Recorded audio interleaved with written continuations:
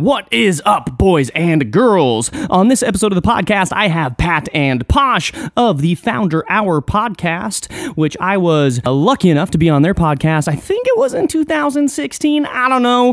But these dudes are super inspiring. They have one of the coolest podcasts out there for business stuff. They interview entrepreneurs in the Los Angeles area, and they have a bunch of cool big hitters up in there. And on this show, we just talked about a whole bunch of stuff. So without any further ado, please welcome Pat and Posh of the Founder Hour podcast. Welcome to the Nick Ingersoll Show.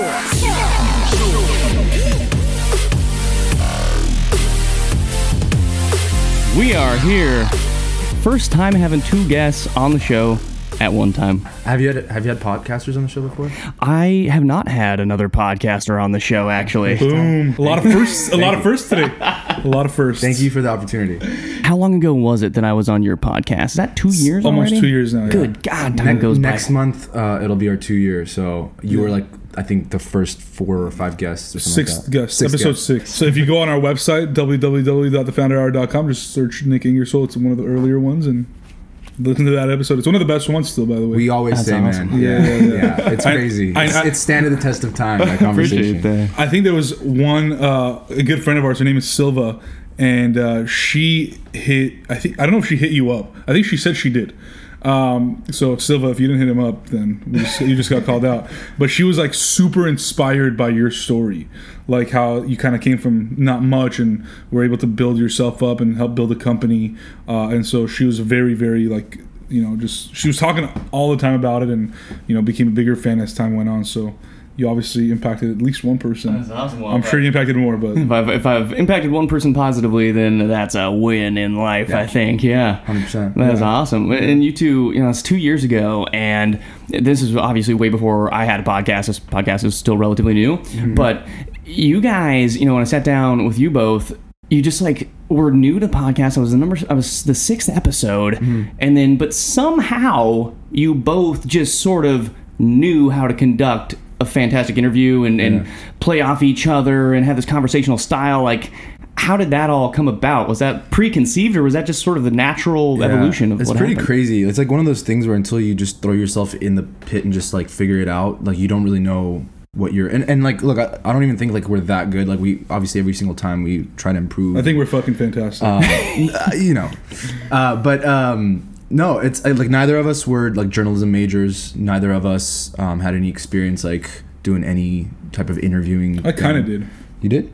I mean, you went to law school, so you're a good talker. Yeah. I definitely didn't. Pat doesn't talk I'll as speak much. for myself here. Yeah, Pat doesn't talk as much. Posh can jump Pat's in. a good listener and good responder to the conversation.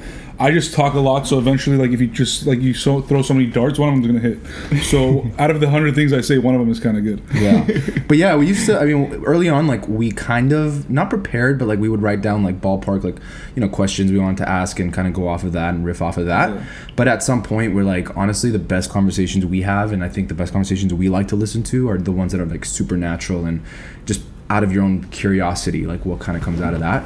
And so we've been sticking to that since then, since probably your episode, because I don't even think we had a paper or anything in front of us for your. We were just going off. We had our mic barely worked. Yeah. Oh yeah, I forgot about that. Yeah. We had some severe technical difficulties for a second. Luckily, fortunately we've moved on from that microphone. But Nick, taking it back to even before, how this even began, right? How the Founder Hour began and how this podcasting thing began. So Pat and I met in college, and we've been friends for 8 years now. Yep. So I think from the get-go, we were both just conversational with one another. We were having conversations about business, about life, philosophy, just everything, sports, everything and anything. And so, when you kind of have that, natural, ability to converse with one another, it translates over into the podcasting world. So when we started this, from the get-go, we already had these conversations with people. With people like yourself, with other friends that were in business or were starting something up. So it was natural to us, and that's why we're why don't we just put a microphone in front of us and record it? Because we were already having these things, and it gave us the ability to also have more conversations once we kind of gave people that platform. But a part of it comes organically, just that conversational aspect. But I think we hear a lot of the time, we hear feedback that we've even gotten better at it, because I think we know what to ask or what people want to hear. And we almost at one point got bored of the same answers. Everybody was giving us the same stuff. Yeah. So we're like, you know what, instead of talking about, you know, what your business looks like, we really want to kind of go into the mindset of why you're doing this stuff, how it started, where you came from, where you think it's going, where this industry is going. And really, ever since we had that kind of realization, because earlier on we kind of felt some of the guests, not you, but some of the guests, like it was kind of an advertisement for their business, and we're like, we don't want to be that. Like we wanna talk about things that they've never talked about before, you know, and like that really starts with them as a human being. And people are always asking like about their business, and we're like, you can find that shit on Google, right? Like we're just gonna talk about them. And ever since we've done that, we've just seen like the feedback from the guests, like after the podcast is done, they'll be like, holy shit, like I was not expecting that. Like it was a great podcast, it was a great, you know, conversation.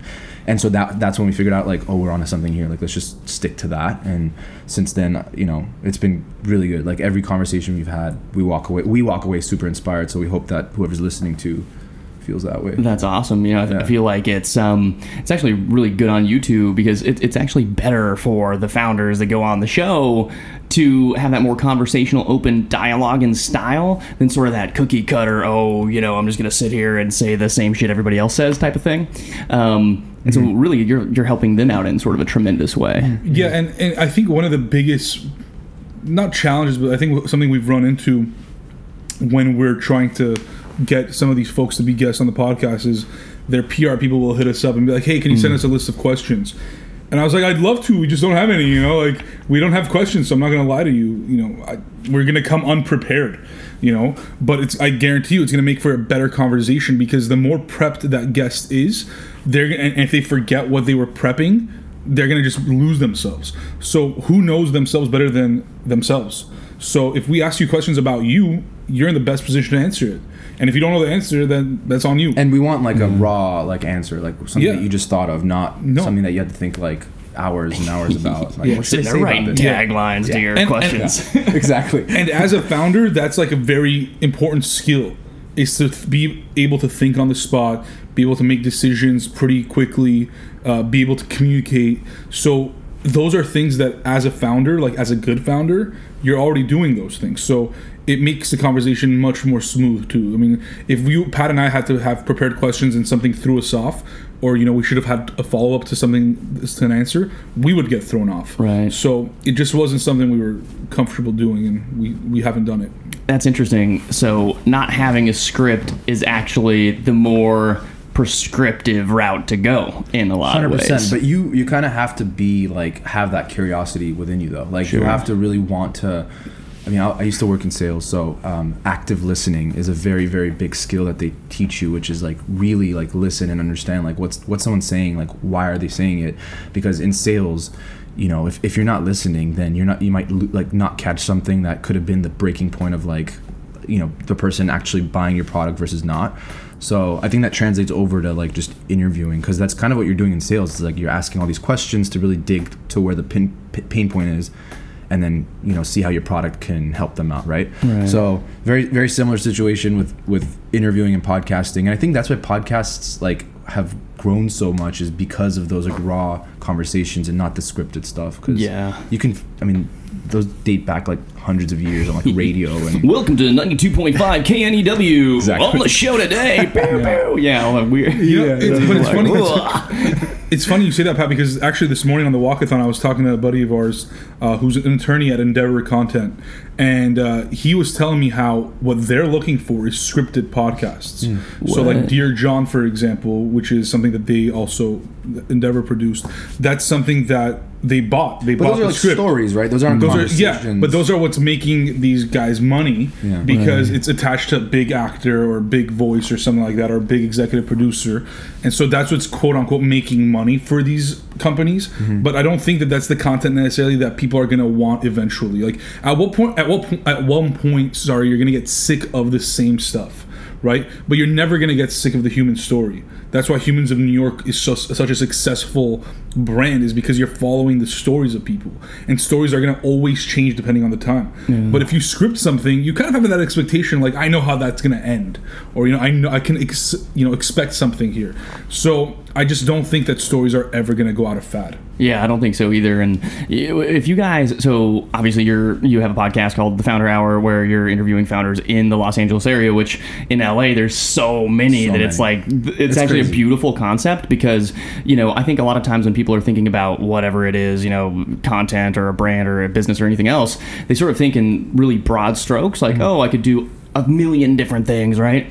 But you guys immediately distilled that down into they have to be in LA. That eliminates like 99% of the bullshit. And originally that was because we wanted to sit down with them, like we didn't want to do a Skype interview or like a phone thing. But then we realized like that was the difference maker for us. Like if we had just said we're interviewing founders and entrepreneurs, then it wouldn't have like been as compelling to the other person on the other side, which is like, okay, cool, like you're like every other podcast out there. That's right. Even back then when 2 years ago when it wasn't as many podcasts, like there were obviously so many still with that format. So it's like it's always that one little thing, and for us it ended up being the fact that it's like LA based. Yeah. Well, I think the in-person element is important too. At least that's the way that I think about it. Like I don't do the Skype thing. I don't want to do it. I don't like it. I don't like listening to it when I'm listening to podcasts.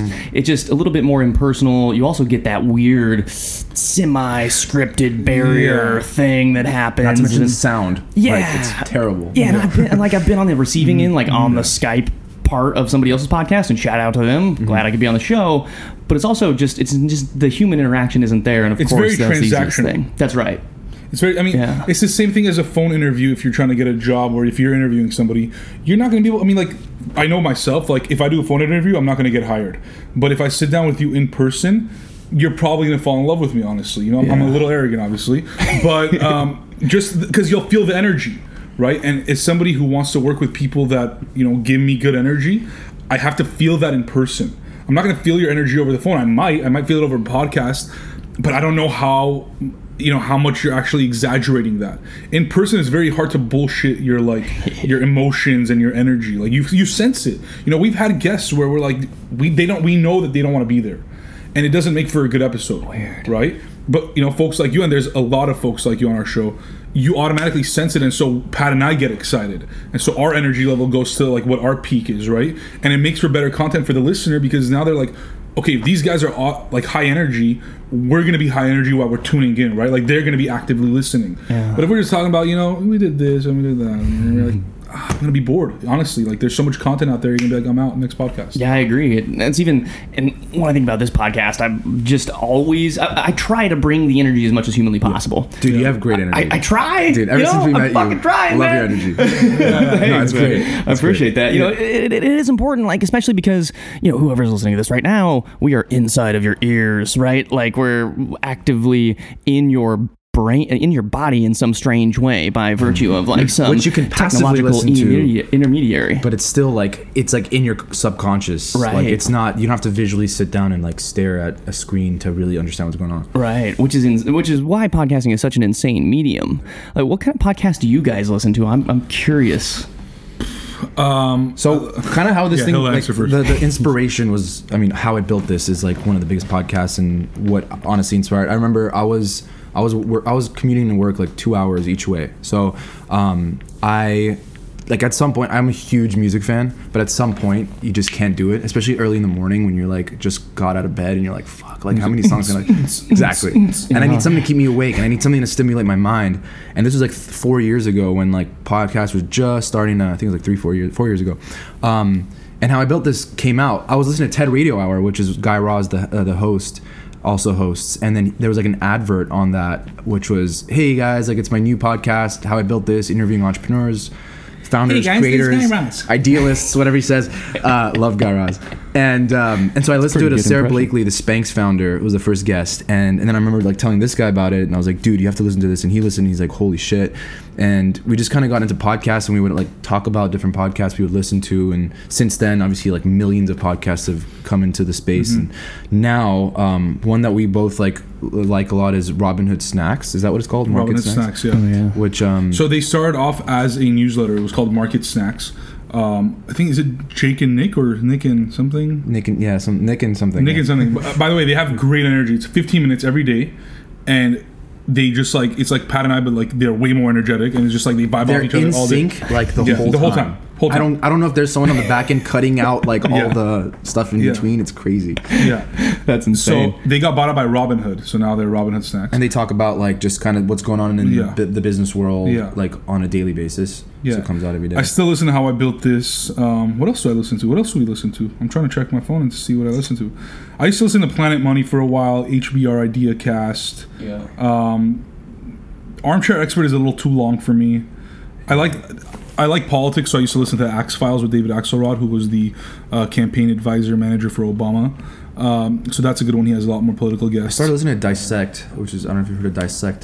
They kind of like go really into dissecting like a music piece. So like it could, right? I think this like season is an album or a song. Like in this season, I think it's like was it Kendrick Lamar's Damn album.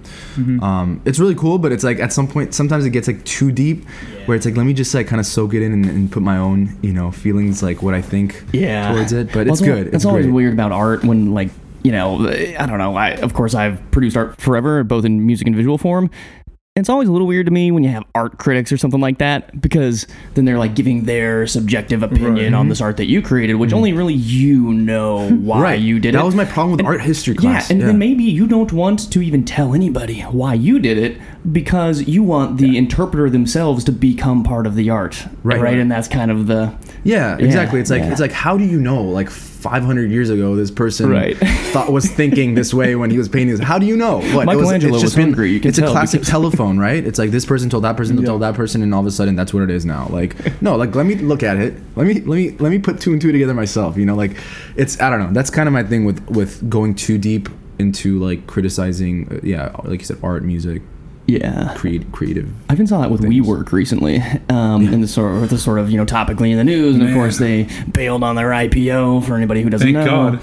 Yeah, right. And so the whole thing's in sort of a disaster. The CEO got ousted, all this different stuff, and then I'm on Twitter and I just see everybody kind of throwing shade and vitriol towards them, and like I get it, right? It's not good for sure, but it's just so easy to be a critic, isn't it? It is. It really is. So easy. It is, but I kind of like it.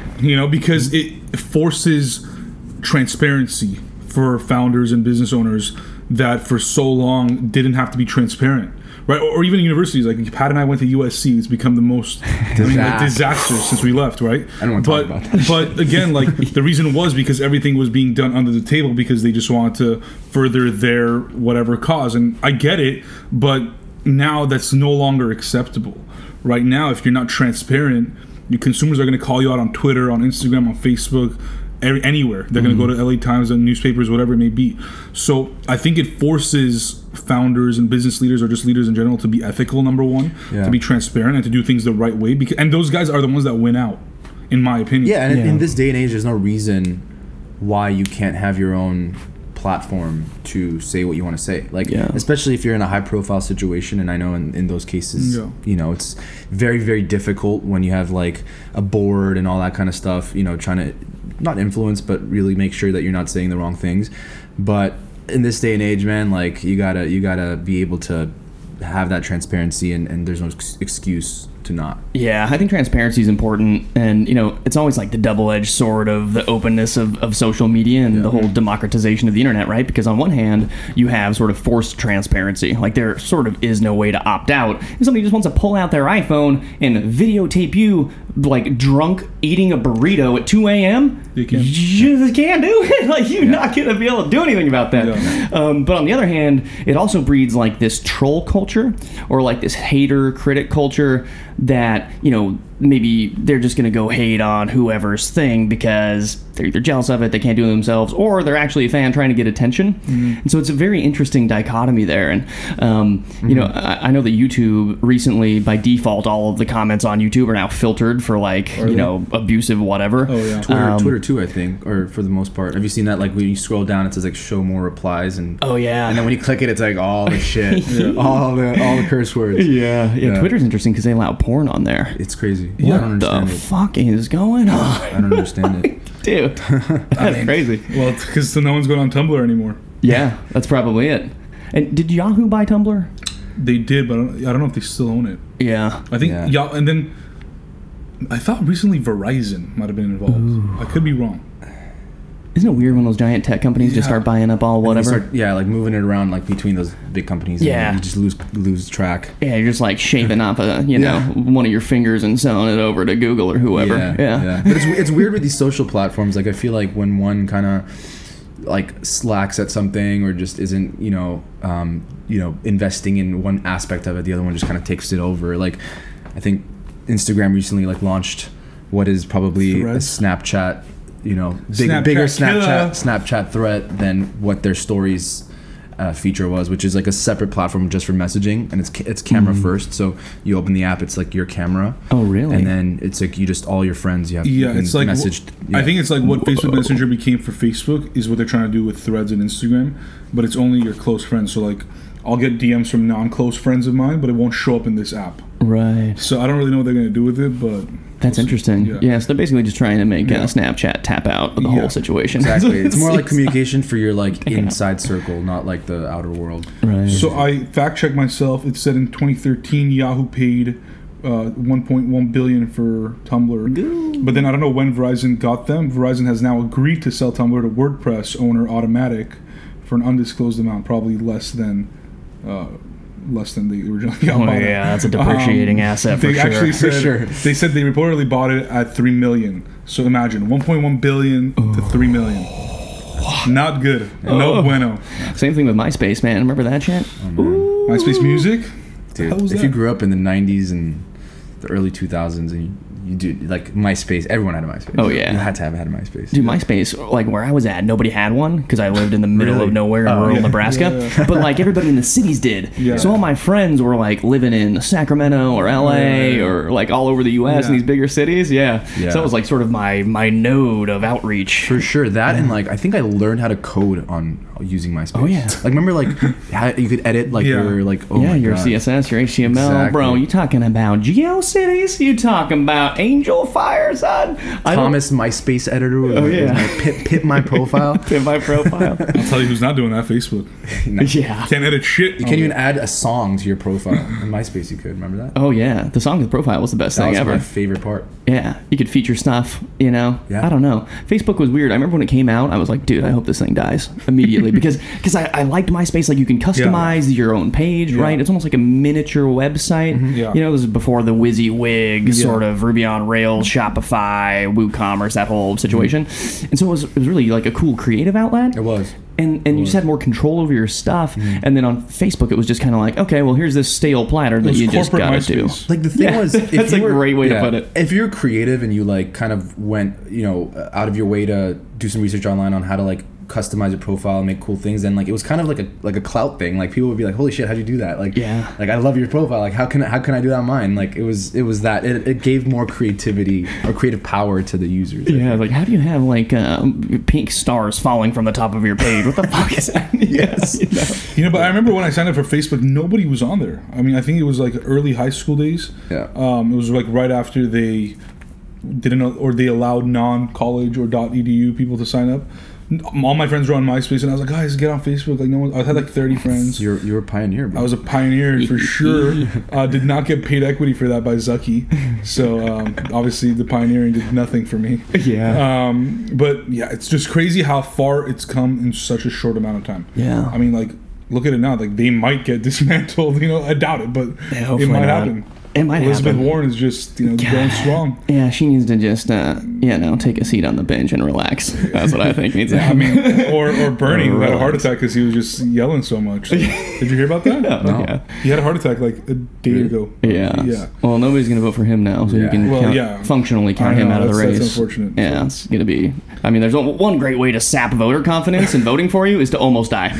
Pretty much. Yeah. Regardless of the reason. Yeah. Like, that's... Yeah, that's exactly. that is a confidence sucker. But yeah, politics, oh man, that's a whole different problem. It's a whole different problem. Yes, it is. Well, you guys messing with TikTok at all?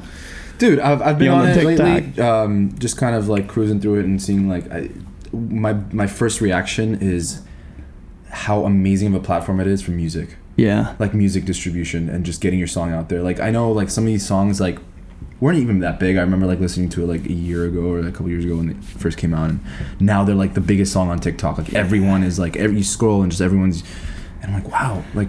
Because if this platform wasn't there, that wouldn't have happened. It's almost like MySpace, because MySpace was, and you know, I've been in a lot of bands my entire life, and so MySpace was like this. The other reason that I really liked it, and I didn't like Facebook, is that MySpace had music built into it everywhere. Like every band that and you was could have famous. a music profile. Yeah, music profile. Yeah, I had a 2 different ones for 2 different bands, and like that is where people found out about your band is like on MySpace, and they could listen to the songs in the player and all this cool stuff. And TikTok, in a very weird way, and I don't think it was planned this way. They're fulfilling that need that was lost in like whatever it was, 2009 or something like that, right? And yeah, I think it is a powerful tool for music creation. Like, you see some of these songs. I was at a bar the other day, and the song comes on, and I know it's a TikTok song. You know? 100%. Yeah, and my friend doesn't know. He's like, what the fucking song is? Why is everybody so excited about this song? I'm like, bro, you don't know Gordon Ramsay? Right. You know? I feel like Gordon Ramsay. Yeah. Oh man. You know, but all TikTok. I mean, I have it downloaded. I check it out once in a while.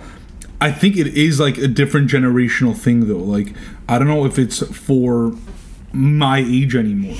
You know, like, which is weird. From a creation standpoint, I think the kids on there are so like are gonna be like when they're old enough to like actually be able to, you know, go out and create their own like videos and that kind of stuff are gonna be way more talented than the creators of today. Like, yeah, it's like a YouTube starter package. It's insane. Yeah. I mean, Vine, for our generation, it was Vine. Yeah. And then, you know, they killed that thing off. R.I.P. Vine, man. Yeah, rest in peace, Vine. What a great platform. Yeah. I mean, Right? the celebrities and like video creators of today who are like the biggest people in the world started off on Vine, which is insane. And I think in terms of like content and like what TikTok's doing is great, obviously, and I think it's the short form, you know, is becoming and will become, I think, the normality. The other day we were talking to a friend of ours who's a producer, and she was talking to us about Quibi that's coming out, I think, in the next year or so. Yeah, Quibi is a partnership between Meg Whitman and Jeffrey Katzenberg, who's like one of the biggest. Quibi. He's like the founder of DreamWorks. It's not out yet. With like Spielberg and all those guys. Interesting. $1 billion seed. Basically Netflix. Yeah.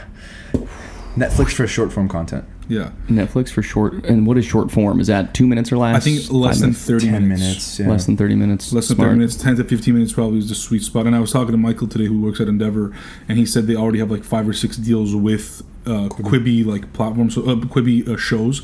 So they're gonna be buying them, and they're super under the radar. But like in the next year, she was telling us like everyone's gonna know. Shout out to Quibi. Let me know if you're looking for somebody to be on the podcast show. Yeah, I think they're betting big on it. I think obviously with a $1 billion seed round, you know, they're probably gonna really roll it out big. But again, I still think that Netflix is gonna be a leader in the space.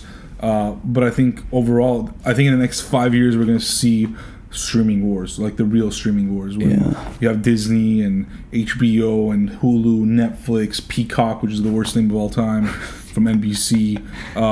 It's called ESPN. Peacock? Yeah, their streaming platform is going to be called Peacock.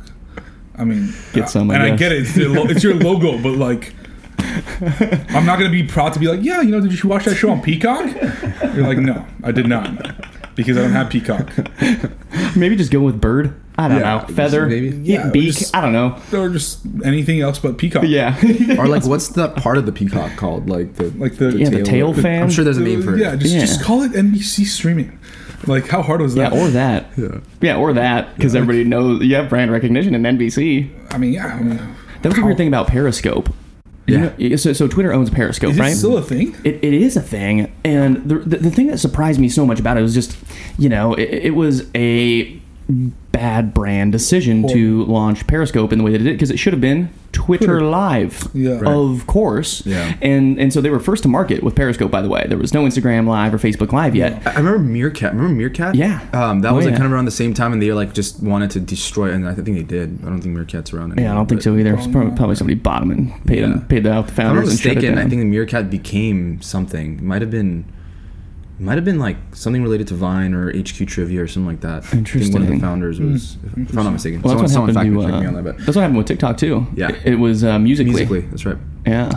That did not become TikTok, did it? Is it two different things? No. It became TikTok. Interesting. Yeah, it was acquired, and then they turned the whole thing into TikTok. Is that Tencent? Does Tencent own them? I believe so. Yeah, it's definitely a big Chinese conglomerate. Tencent owns TikTok. Yeah. They're massive. Who also owns like Epic Games and Riot Games and yeah. It's insane. which is super smart. Yeah. I mean, monopoly. I've been messing But they're around not on in the it. TikTok. You know what's awkward to see though is like, we're relatively young still, and Relatively. yeah, relatively. think so. I mean, we're not 12 years old young, but we're young enough. Yeah. And I'll go on there, I'll see people like my parents' age, they're like 50 doing it. Really? And it's so awkward. I 'cause know. they don't The know kids will what get their they're parents doing. in. Yeah. I'm surprised parents are on TikTok. There's a few, like, I think man. Howie Mandel's on there. Oh yeah. Howie's a child. Yeah, and he's trying to figure it out. There's a few different ones, but dude, it's hilarious to watch him is. try to figure it out. I still think that it's, even though it's like mass, I just don't know if it's like I don't either. mainstream yet. It's definitely not. I don't like, maybe with like the younger generation, but I think like we're probably even like using it as users. Yeah. We're still very removed from that. Like Right. I'm sure kids in high school, that's all they talk about. Yeah. Oh, for sure. Yeah. But the same was true for Snapchat, Right. Yeah. Dead. right? And The difference, though, which we always talk about, like from the beginning, like Snapchat was very much focused on internal, like your inside circle. Yeah. And that isn't a big enough opportunity when it comes, if your model is advertising, like who are you advertising to? Like your reach is way lower than what it could be on like a outward facing platform like TikTok, like Instagram. Like it just doesn't make sense as a business. Well, I agree. They've altered their entire model. Like we talked about this recently. Like I think Snapchat's become a porn platform, like a legitimate one where like actual like webcammers or whatever they call themselves. Yeah, they have their paid Snapchat or whatever. Yeah. Like my prediction is Pornhub will buy Snapchat. What a bold prediction! I like that prediction. Yeah. I mean, because it's going to be accessible porn. Well, it makes sense. It does make sense. I mean, that's what they're using it. That's functionally what Tumblr sort of became. Yeah. In a lot of ways. And Snapchat is quickly becoming that. If I'm CEO of Pornhub tomorrow on Monday, first acquisition, Snapchat. Wow. Yeah, I guess they probably have more money than Snapchat. Huh? They do have more We money. we searched it the other day. No We're curious, shit. like Their how domain's big- worth like their domain 20 billion or something. Their domain is worth some billions of dollars. Like 3 billion, I think. My Yeah. God. I mean, think about it. They're, It's they're getting the hit biggest website in the millions world. of times Right. a second. It's insane. It's like one of the most popular web pages of all. Yeah, time. and now it's like you're crowdsourcing porn. right. I mean, whether or not people think it's taboo or whatever, like it's, it is what it is. It is the free market, so Yeah, so, and people are consuming it and are going to forever consume it. And so why not? Like if I'm Snapchat, honestly, I would think about it. Wow. Because people are going to use texting and Instagram for messaging and Facebook. They're not going to go on Snapchat and send pictures to each other. They're just going to be like, we'll do that on Instagram now, Yeah. So just make it a full-on porn platform. That's what I would do. Yeah, I mean, what else do you do? And also If it you're has Snapchat, you I don't can know. like versus like other platforms, like you can be more anonymous, I think, on Snapchat, right? Yeah. Like versus yeah. like an Instagram Yeah. or something. Like So now you could consume porn anonymously and or even make create. porn anonymously. I mean, Yeah. I don't know how you could create it, but Yeah. but that's a whole. I mean, hey man, I mean, they could get creative, but like, yeah, Pornhub is. I wish Pornhub was a public company. I would definitely invest. Hold I on. would definitely invest. Do you think that it is? So I don't know the answer to this question. Actually, I'm thinking about it. Do you think the FCC would allow a pornography company to go IPO on the public market? I think so. Why not? I think a content so. creation and company. Yeah, I guess. It's legal. It's look, it's Porn taboo. is legal. It's legal. Yeah, it's taboo. It's legal. As long as it doesn't but become it's- like what back pages became, Right. then it's legal. As long as you're not soliciting prostitution, Right. then it's legal. If anything, Pornhub is like probably the most legal one because it's Yeah. such a popular one. Yeah, like, I mean, everybody knows it. I'm sure there's like websites out there that are much more low key that are Yeah. like maybe illegal Yeah. at some point. But Pornhub, yeah, like I don't. And as I long don't- as the I creators can't are think of getting anything. paid and all that stuff, then honestly, Wow, that's interesting. I think that I'm sure there's a reason Pornhub is now going public because then they would have to share their numbers and all that stuff. I mean, they're a private company. It's Why probably would they because share they're their numbers? printing money. Oh, They probably don't for use it. sure. Yeah. For sure. Yeah. I mean, like, God, I mean, just the opportunities that they have is endless. Like, would I want to start a company like that? I mean, no, but yes. Right? It's like, a man, tough one. I don't know. Like, what do you tell your family? Well, look, everybody's got their price, right? So, like, Yeah. if you told me today that I had to play founder of a porn company, if I got paid like $2 billion, I'd be like, I can sacrifice a year of my life and a bunch of therapy. Yeah. No problem. I mean, $2 billion? I can buy as much therapy as I need, dude. But you're running a content company, and the content just happens to be porn. I mean, like that's I'm sure how they're viewing it. Yeah. And like whether it's advertising, whether it's acquisitions of other companies or whatever, or creators and bringing creators on there, it's a straight up content company. So and it's legal, so why not? I mean, that's what I would do. So it's a taboo thing, right? Yeah. Porn's a taboo thing, and for many of good reasons, I think, and some of bad reasons. But what do you guys think in the future there will be that is taboo today that won't be in the near, if you call it a 10-year purview, a 20-year purview, that will be monetized in some way? So an example would be cannabis, of course, right? As we'll probably soon see that case or one of those cases reach the Supreme Court, and hopefully they allow people to smoke the weed, because weed never killed anybody. Right. Right. So, yeah. And I so I mean, wonder like what else. Lowell Cafe just opened up in West Hollywood, which is like the first, I guess, ever cafe that weed cafe. serves weed, Cafe, which is exactly, like, things that we actually had this conversation recently, I feel like, with somebody, but it was an interesting, like, the phenomenon of, like, things that are taboo. Like, I remember even when I was growing up, like in the early 2000s and like late 90s, like, no one ever, if you talked about weed, it was like, oh, big no, like, dude, you're like a drug addict, you're like a pothead, like, you're not doing anything with your life. So it's crazy to see how far that's come. Things now. Something that came to my mind, which is, it's weird. I don't think it happened, but hey, who knows? Spouse sharing. Spouse sharing? Yeah. Whoa. I mean, like a marketplace for that. A marketplace. Right? Wow. It's like, why not? I mean, I'm not a fan of it, but like, I wouldn't be on the platform. But I'm just thinking, like, but you might. As a business, there's for sure somebody that's gonna be on there. Someone's gonna be on there for sure. It's gonna, like, what is it called? Swingers. Yeah. Like essentially monetizing off swingers. That's interesting. Yeah, it's like ride sharing, except for kind of different. You could call it ride sharing. Call it ride share.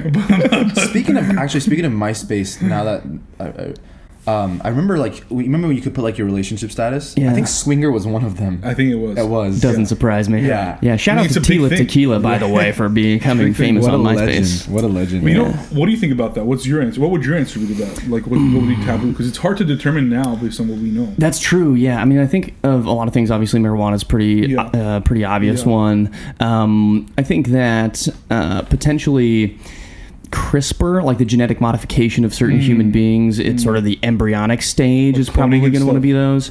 Yeah, cloning, or even just like, not necessarily cloning, but getting in there with CRISPR and gene editing your children. I think now if you told people, hey, you know what, I'm about to have a kid. Oh, congratulations. Yeah, and also what I'm doing is I'm gene editing him to be 7 foot tall, 400 pounds jacked, and lives to 300 years old. That's a good one. That's a good one. They'd be like, whoa, man, what the fuck are you doing? Right. But in 20 years, I don't know. Like child customization. Yeah. I can see it happening. And not to that'll be- open Pandora's box here and go here, but I feel like You just opened I feel like a lot of this stuff stems from like just religion. For sure. Like, yeah. And over time, if we were to look at the influence, or like, I guess the what's the word, like the strength of just religion and how much it's playing a part in like society, like it kind of seems like it's like, It's less. I come from like a religious family, but it's interesting to see like where it's like less and less prevalent. Yeah, I mean, I come from an absolutely zero religious family, but a very hyper religious area in the country.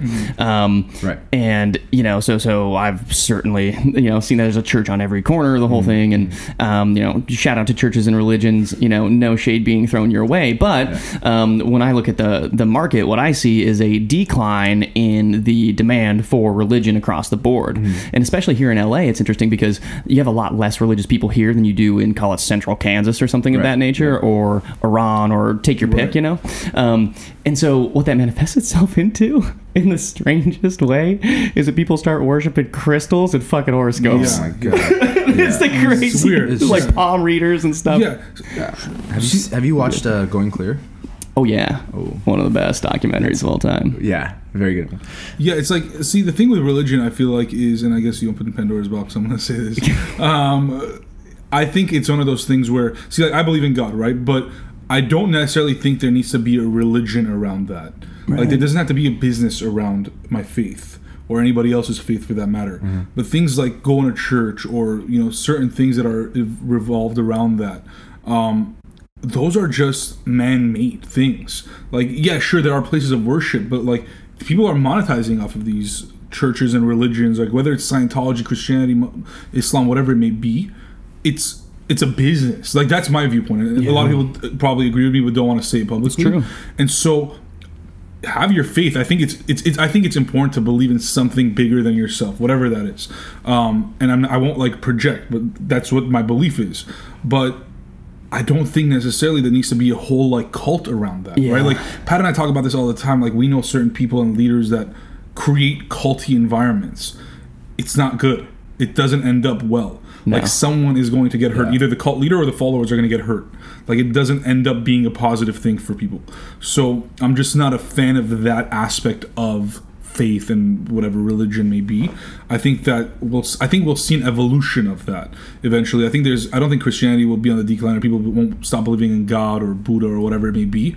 I think the way in which we worship those things and the way in which we view them will change. And I think it will become better. And if not better, they'll just be according to the times. Like, you know, that's just my thought. And it also depends on like where you're living in the world, right? So, you know, in Scandinavia, they were all pagan, right? And then Christianity came in, and so 90% of the population there is they're all atheists, right? They just don't believe. And so you have that where, you know, you contrast with that, you know, Saudi Arabia, for instance, right? Where I would imagine, I don't know what the number is, but 95% plus are probably Sunni Muslim, I would assume. And the U.S. is pretty religious, right?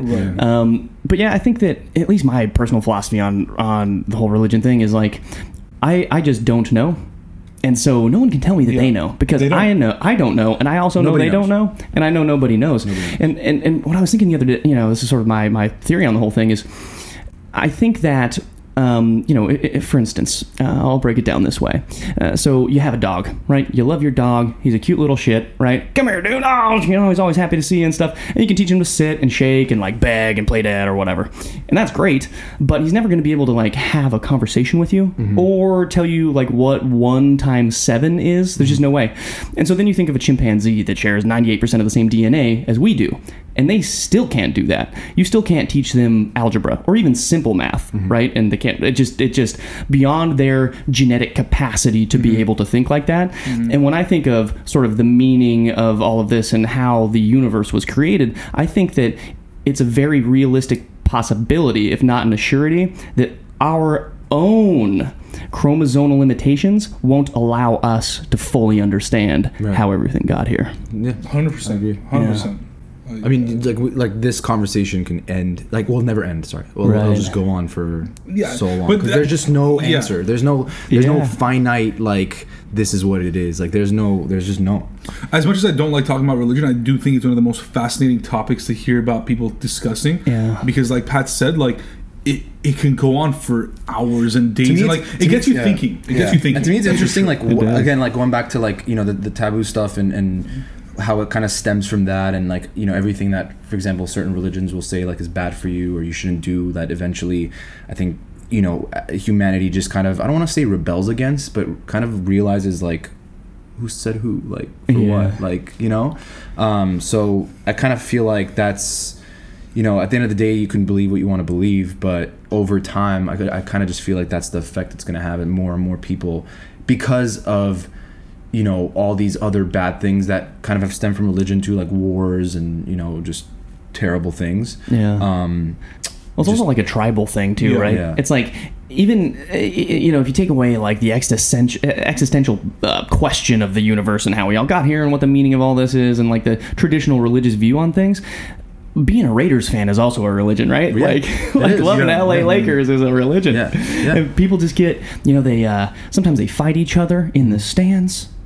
Like they get pretty crazy. So I think there is definitely some deep tribal desire to just be part of any number of groups. Right? You want to identify with some group of humans that also identify in the same group because you kind of feel cool or accepted or something like that, right? Whether that's you're a Misfits fan or you're one of those.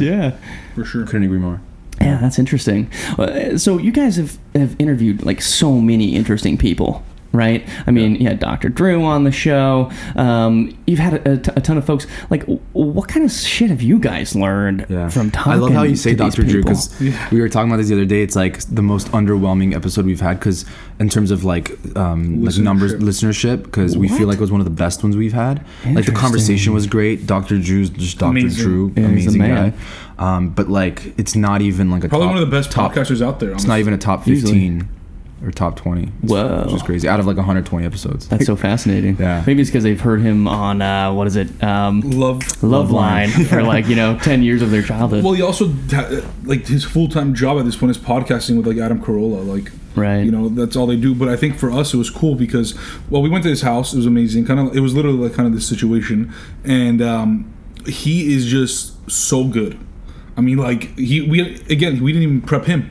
And he told us he actually preferred that. And we were talking about anything, and everything. And he's just so wise because he speaks from experience, right? Like almost all the time I feel like I speak because I have an idea or a thought or an opinion, or I can see things perhaps a little differently than others. With him, it's like he speaks from experience. So the things that he's saying are so on point, and he works with so many different people across different generations. So that was definitely an interesting one. It was very different than the founder hour, even though he was like a founder of Loveline and whatever his own brand. Yeah, we consider like founder really as anyone who's like a creator, taken a big risk to forge their own path and put something out there in the world that maybe didn't exist before, and just kind of anyone who you would think as an entrepreneur. It's like you don't have to have a company of like 20 employees to be a founder, in our opinion. Right. Like any creator is a founder of their own brand, or their own business, right? I was telling someone recently who was asking us about the podcast. So a lot of times Pat and I just get all they know about us is that we podcast, which I don't mind whatsoever, by the way. They're like, "Oh, how's the podcast?" It's great, fantastic, thank you. And it's cool because you listen to our podcast, and chances are they don't. They just want to act like they want to be part of this whole journey. And it's cool.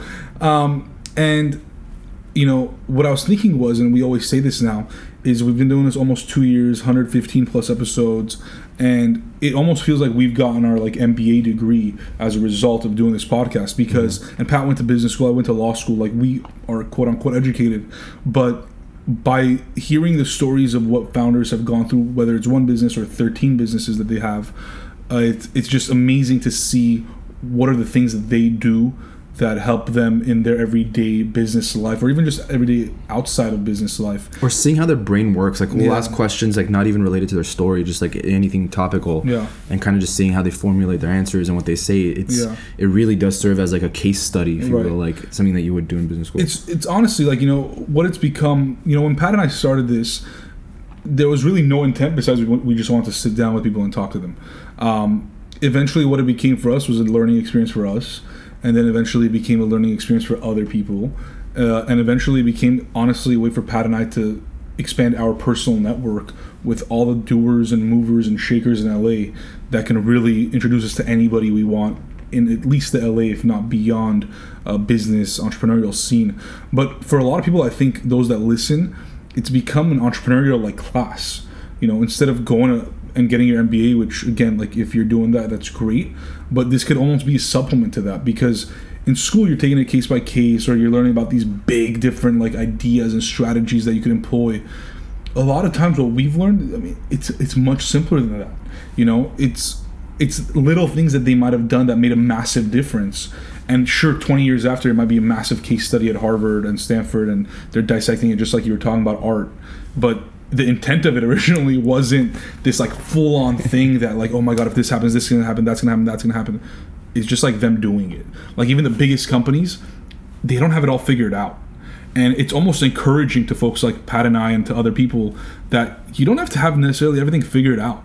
Just trying it out, doing little by little, asking for help. And it's kind of it's also the same reason why a lot of people like reading biographies and autobiographies rather than fiction, whoever those people are, because there's something to be learned about stories and how someone was able to navigate. Even though that was their story, you might pick certain things from it, out of it that apply to you, and something you might be going through right now or have gone through that oh shit, now I know how I could have dealt with that situation because this person was in a similar. So that's been in a structural education system, whether it's business school or whatever it might be, by the time you start getting a regimen and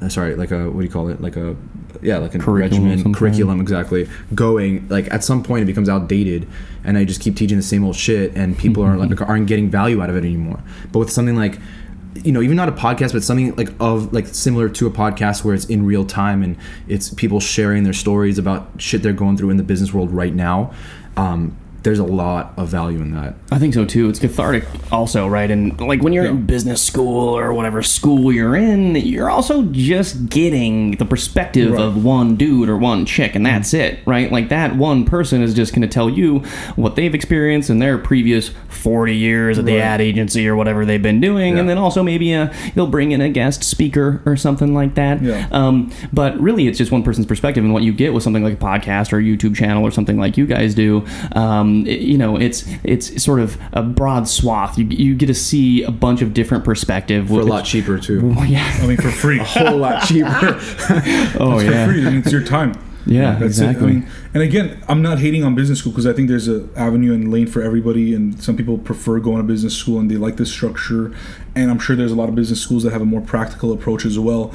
But even if you're at a job, if you're working for someone and you listen to something that we've said or that a founder of ours has said, that's something that you can try to utilize in your everyday job and see what that does for you. Like, it's not a one-size-fits-all strategy. And we found that a lot of people that listen to our podcast are founders and entrepreneurs and leaders. That's become our audience, is the people that are already doing it, not like the entrepreneurs per se. And again, there's a lot of those folks, and you know, props to them. Like, I'm sure that a lot of them will do something, but everybody listens for a different reason, which is cool for us. We didn't pick like, we're gonna target the college student, right? It was like, for us, we're gonna target the founders. Like, that's our client, and whoever wants to listen, that's a whole different ballgame.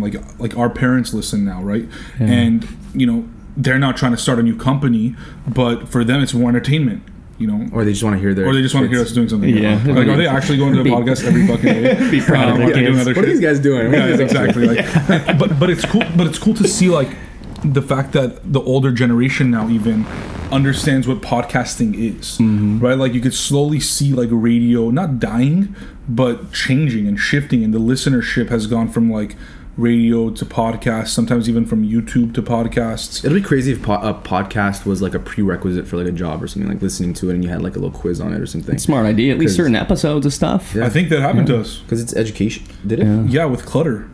Really? I don't know if it's a prerequisite, but like, so we interviewed Ari Mir, who's the founder of Clutter, who lives around like Culver City, or not lives, sorry, the company's around Culver City. Super smart dude. Super smart dude, raised a lot of money. That was probably one of our best ones. Yeah, too. And he's I think the number 1 or number 2 or number 3 like best listened to episode for our show, and it's because it's on their like careers website or something, or on their website. Smart. And so if you're interviewing, it's a great idea to go listen to the story of the founder, because now you know the intent of the company.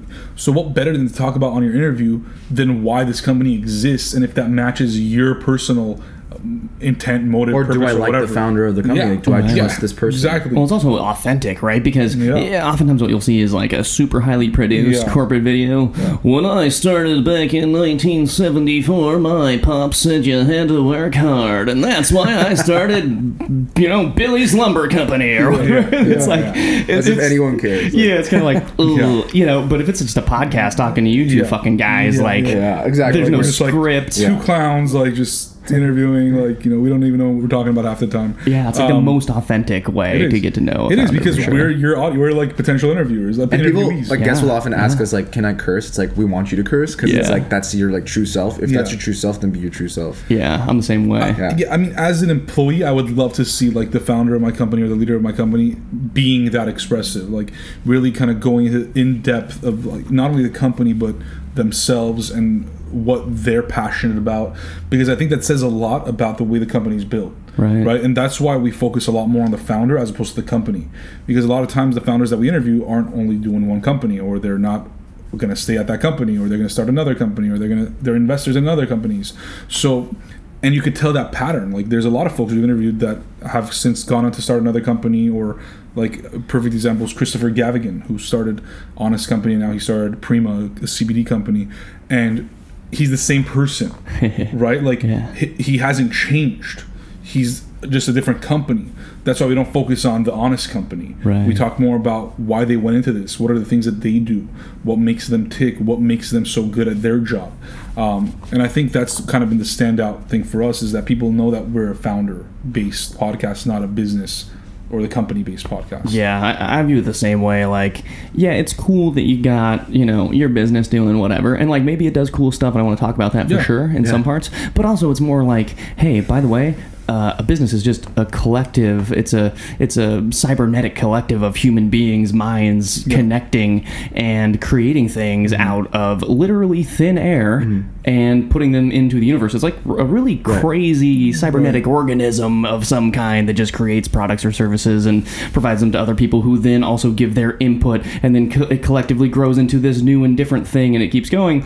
And I think even within sort of company culture and startup culture, there's this thing where it's like, oh, well, you have to make sure that it's brand number one, which, yes, of course it has to be, but also like show who your employees are. Like who's sending the pallets of product places, you know? Like who's the guy or gal that's like in the Excel spreadsheet making sure that the retailers get their stuff or whatever, you know? And those are the real MVPs. Yeah, No, for sure. And like, well, rarely do we get like a guest saying like, oh, I don't want to talk about this or that, but like usually it's about like numbers, and it's like good like revenue, because we don't care. Like we're not even talking about that kind of stuff. Like it doesn't matter. It's more so like who you are, and if what you've built is cool, like, and you have a story, like, amazing. It's almost concerning to me if a founder only talks about their company. Of course. Because, like, for me at least, like, I don't want to, it's not that I don't want to work for the rest of my life, but for me, work is a vehicle to eventually do, or making money is eventually a vehicle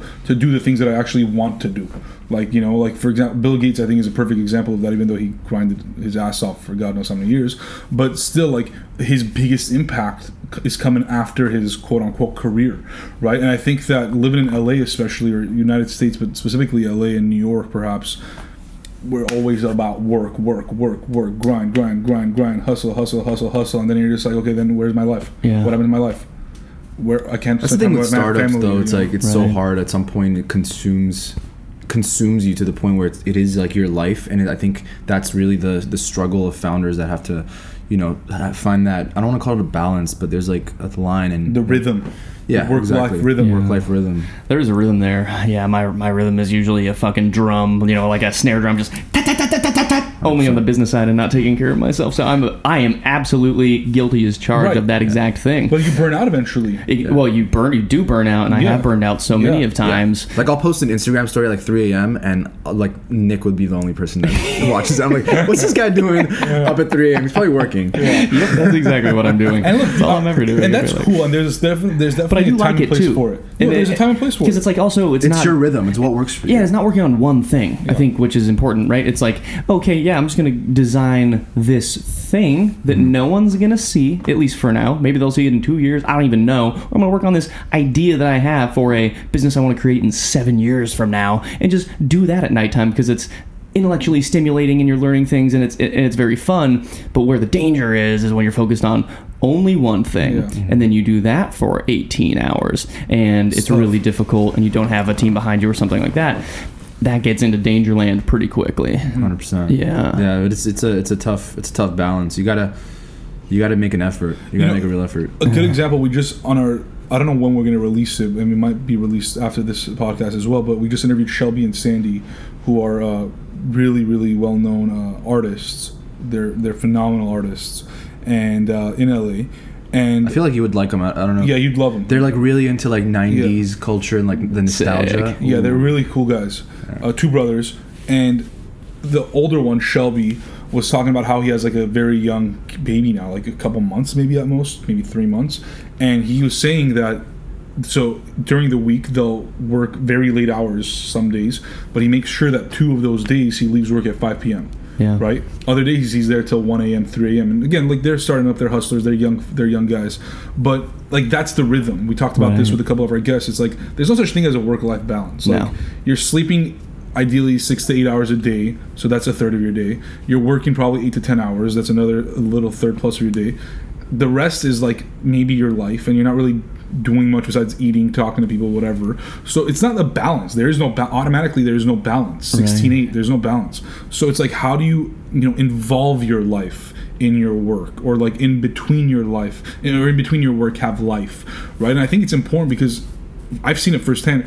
Interacting with people, going places gives me a more positive mindset of the world, which immediately impacts my work. Yeah, but like in your case, like you're like a super extrovert. Yeah. In other cases, someone, even just like being at home working on something other than what they're working on is a form of like balance, right? Like healing of itself, Oh, even for if it's sure. even if it's work, it's just exactly. Yeah. What you just said. You know, I put the extrovert fucking skin on my face, you know, Yeah. and I can turn it on and like do all the things, and I like talking to people and stuff.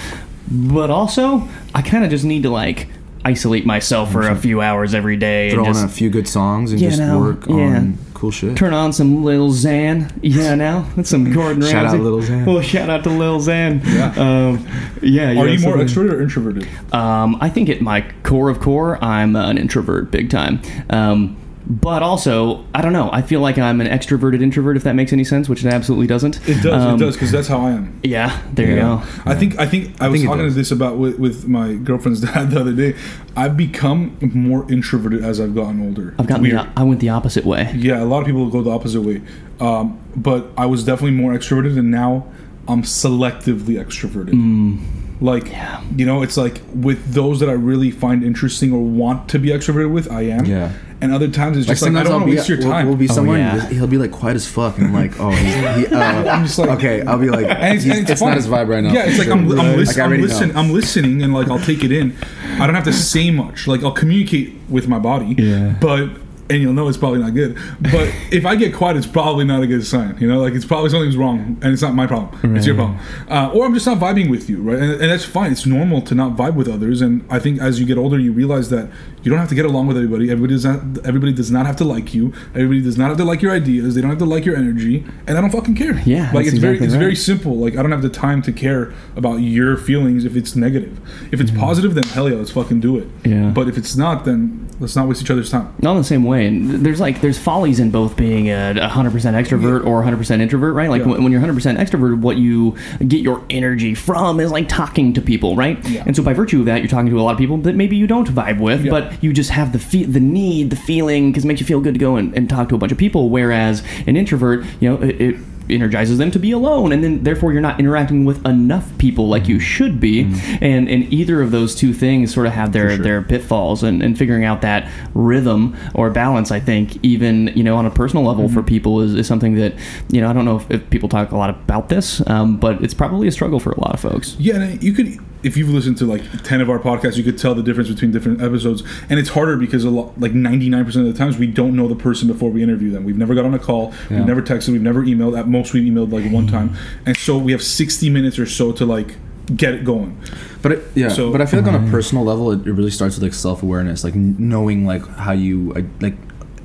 I don't want to call it like labeling, but knowing what you are and be accepting that, and then working towards like if you're like on one side deep on the spectrum, you know, how can you get a little bit closer to the middle, so that way you kind of have best of both worlds. Where if you're alone, you can still be productive and find energy and inspiration to do the things you want to do, but then also get out there and meet people and build real relationships with people, as opposed to like surface level shit. Right. And see, for me, I've realized that like the thing about, you know, self-awareness is a great point.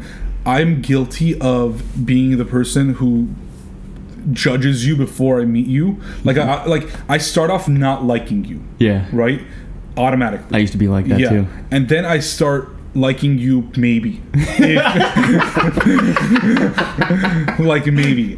But it's gonna take some time. Then I Like- start liking you, maybe. Yeah. My girlfriend knows this very well of me, and she doesn't really love it. But like, because she's the person that will automatically like vibe with you from the first second. Yeah. For me, I'm like a little wary of everyone. I just don't. It's not. Maybe it's a trust thing.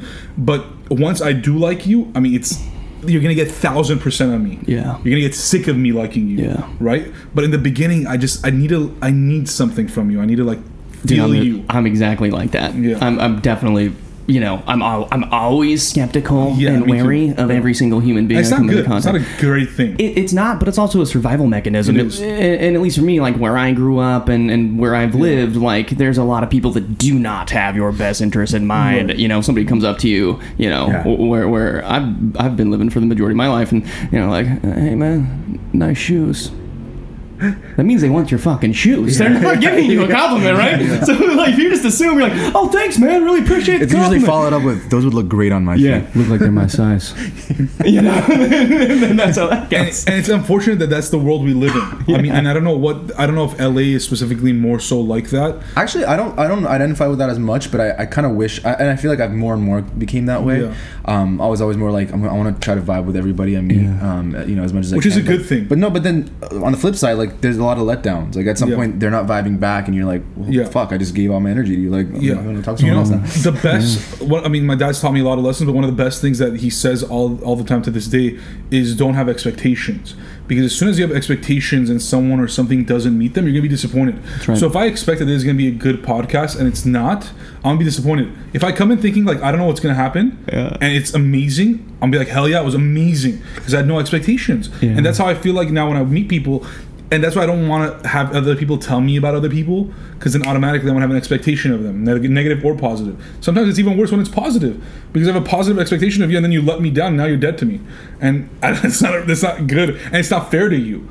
But that's how the world works. So I try to go into everything more so. I'm trying to be more intentional about it, to not be very judgy, because as soon as I am, and whether it's positive or negative, it's going to impact the result. So whether it's you're starting a business, whether you're meeting somebody for the first time, like whether you're going out and dating somebody for the first time, try to not lower your expectations. Try not to have any expectations. Go in and pretend it's a blank canvas. You're the artist. Start arting. Start painting. Start drawing. Whatever it is, right? Because that's the biggest thing. Is like, as soon as you expect something and it doesn't happen, it ruins you. And you're never going to come back and have a positive reaction for that. Yeah, you can set yourself up for failure really easy. And it's always good to have goals and think always think really, really big.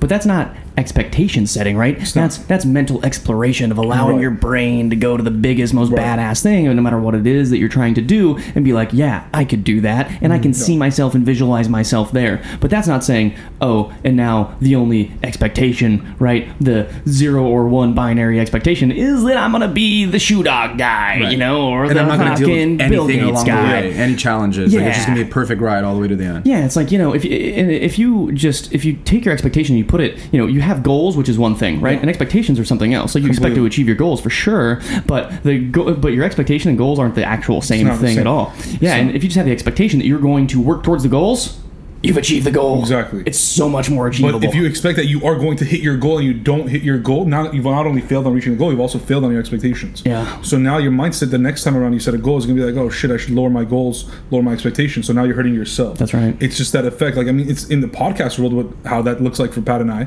is if we go to like a guest and they're like, you know, we have a hard stop in 35 minutes, and we're like, fuck, you know, we're really excited about having a conversation with you, and 35 minutes is not going to be enough. So now our expectation is automatically lowered, and that podcast is not going to end up being that good. Of course not. Because we're going to be like, we should rush this podcast to fit as much as we can in 35 minutes. And that happened once. Happened once. And since then, we've been very cautious about it and always ask ahead of time. But it happened most recently. once. No, with Christopher Gavigan. I know, Yeah, I don't want to name it, but Brenna is real mess was the person that gave me that expectation. I don't give a fuck. Don't fucking give me 35 minutes. So he had a meeting, and he fucking actually Brenna. 30 minutes. He's like, we is cut the rough. podcast short. Yeah. And he goes, he's having such a good time. Where he's like, wait, why are you guys cutting it short? We're like, we were told you had a Because meeting. you're a PR person over here. He's like, oh, no, they could wait 30 minutes. We're like, Yeah. oh, are you serious? So he just hung out with us for 30 minutes. We're like, dude, we could have done a podcast. Anyways. He just had some minder that was So we had him Yeah. back on the show, which is great. but That's recently, good. now we learned our lesson, and most recently we had a podcast, and we emailed them like a follow-up, and we're like, are we still on? And they're like, oh, well, yeah, but we have a hard stop at like 7 p.m. Start time's like 6:30. We're like, we're going to have to pass, because like by the time we set up, do this, like it's not fair to us and it's not fair to you. Yeah. Like we want to give you the time, and this is the platform for you to kind of talk about yourself. So, and you learn. I mean, you learn from your lessons, and you just kind of move on, and I think we've done a good job at that, and we'll just keep on doing that. And you guys have had done 100 and what'd you say how many episodes you've done? Almost 120 now. Yeah, 120. almost 120. Yeah. At some Googly, point, that's a lot. Yeah, That's awesome. Yeah, give At him some what point- we fucked up on. Yeah, well, I want We to didn't say, fuck up. I We want to didn't say, fuck up. we started experimenting, and instead of doing one episode per founder, we did like 4. So we kind of envisioned it as being like a kind of like a talk show, like with like, for example, like Jimmy Fallon or something, where he has different segments. So it was kind of like topical. One was like kind of their background, one was topical, and then the other might have been like a game. So it was kind of like if you were CEO of this company and you were selling this random product we'd pick out of a hat, like how would you go about Great it? game. We should play that game right now. That Let's sounds do it. fun. Dude, Let's I'm do it. down. It was really Alrighty, fun, let's do it. but we didn't see as much of the excitement from the audience. Right. And we're always like listening and trying to get feedback. So went back to the 1 hour thing. My favorite one. Sorry, the one episode thing. My favorite one was we were sitting down with Daniel Cassidy and we told him if he was the founder of Verizon selling furniture, like that was their main product. It was good. Another one was Nike selling flowers. Nike flowers. Nike flowers. So we gotta give one to Nick. We gotta give one to Nick. That is Oh, man. Yeah, what do we do? hilarious. Okay. And so the idea is you just sort of say what you would do if you were Nike trying to sell flowers, something like If you're the that. CEO of Nike, yes. Yeah. We also Wow. made someone the CEO of Starbucks for a day. We gotta think of a good one. Starbucks. Do we keep it in the CPG space? Do we move on to something else? I You can don't move know. on to whatever you want, bro. I ain't not scared. Tesla selling refrigerators. Ooh, Big. Tesla selling refrigerators. Well, first of all, So bye bye Elon Musk. Elon Musk is no longer the chairman. yeah, I'm Let's put sorry, you in the right Elon. mind. Shout Yeah. out to Elon. Love Yeah. that guy. Yeah. Problem is with refrigerators is they got to be plugged into the goddamn wall, obviously. Do they? Now they do, but Not anymore. not anymore. Yeah, because we have a gigafactory, and we're going to start making wireless refrigerators to put anywhere in your home. Wow. Why only have a refrigerator in your kitchen? First of all, Yeah. because you have to plug it into the wall, and it's this giant big thing. But if you wanted to, and it was all battery powered, bro, no problem. Put it in your Plug it car. in, put it in your car, put it I next to your want a bed. refrigerator in my car. You know, I don't know why that's not a thing. I'm saying. What about operationally? Like, would it be the same thing, like functionally? Well, you already have the manufacturing facility, right? So you're probably making a decent amount of the parts in China, depending on the tariffs, etc. Yeah. And then, of course, the batteries are being made domestically, likely. So then you're making those things probably in Hawthorne. I would just make, you got like a little back shed down Yeah. there in Hawthorne, just pumping Yeah. out some Elon refrigerators. always likes to put like random funny shit, in dude. the software. What would you do with a fridge? Yeah, you have to have a bunch of Easter eggs for Yeah. sure. And by the way, the entire front of the fridge, I think, is you can see through the entire front of the fridge, Yeah. and it's just a giant iPad, basically, right? I love it. Yeah, and then Does it vend for you or no? oh, dude, you got a vending machine on this thing? Like it's all glass, so it almost looks like a beautiful picture if you want to put one on there. You can Yeah. set screensavers on it. And you can put some Halloween shit on there if You you don't have to want open to. it. I mean, you can you just to shouldn't, stock yeah. it, but then like on the screen, maybe you can even you just go, put what you want and just brings it up.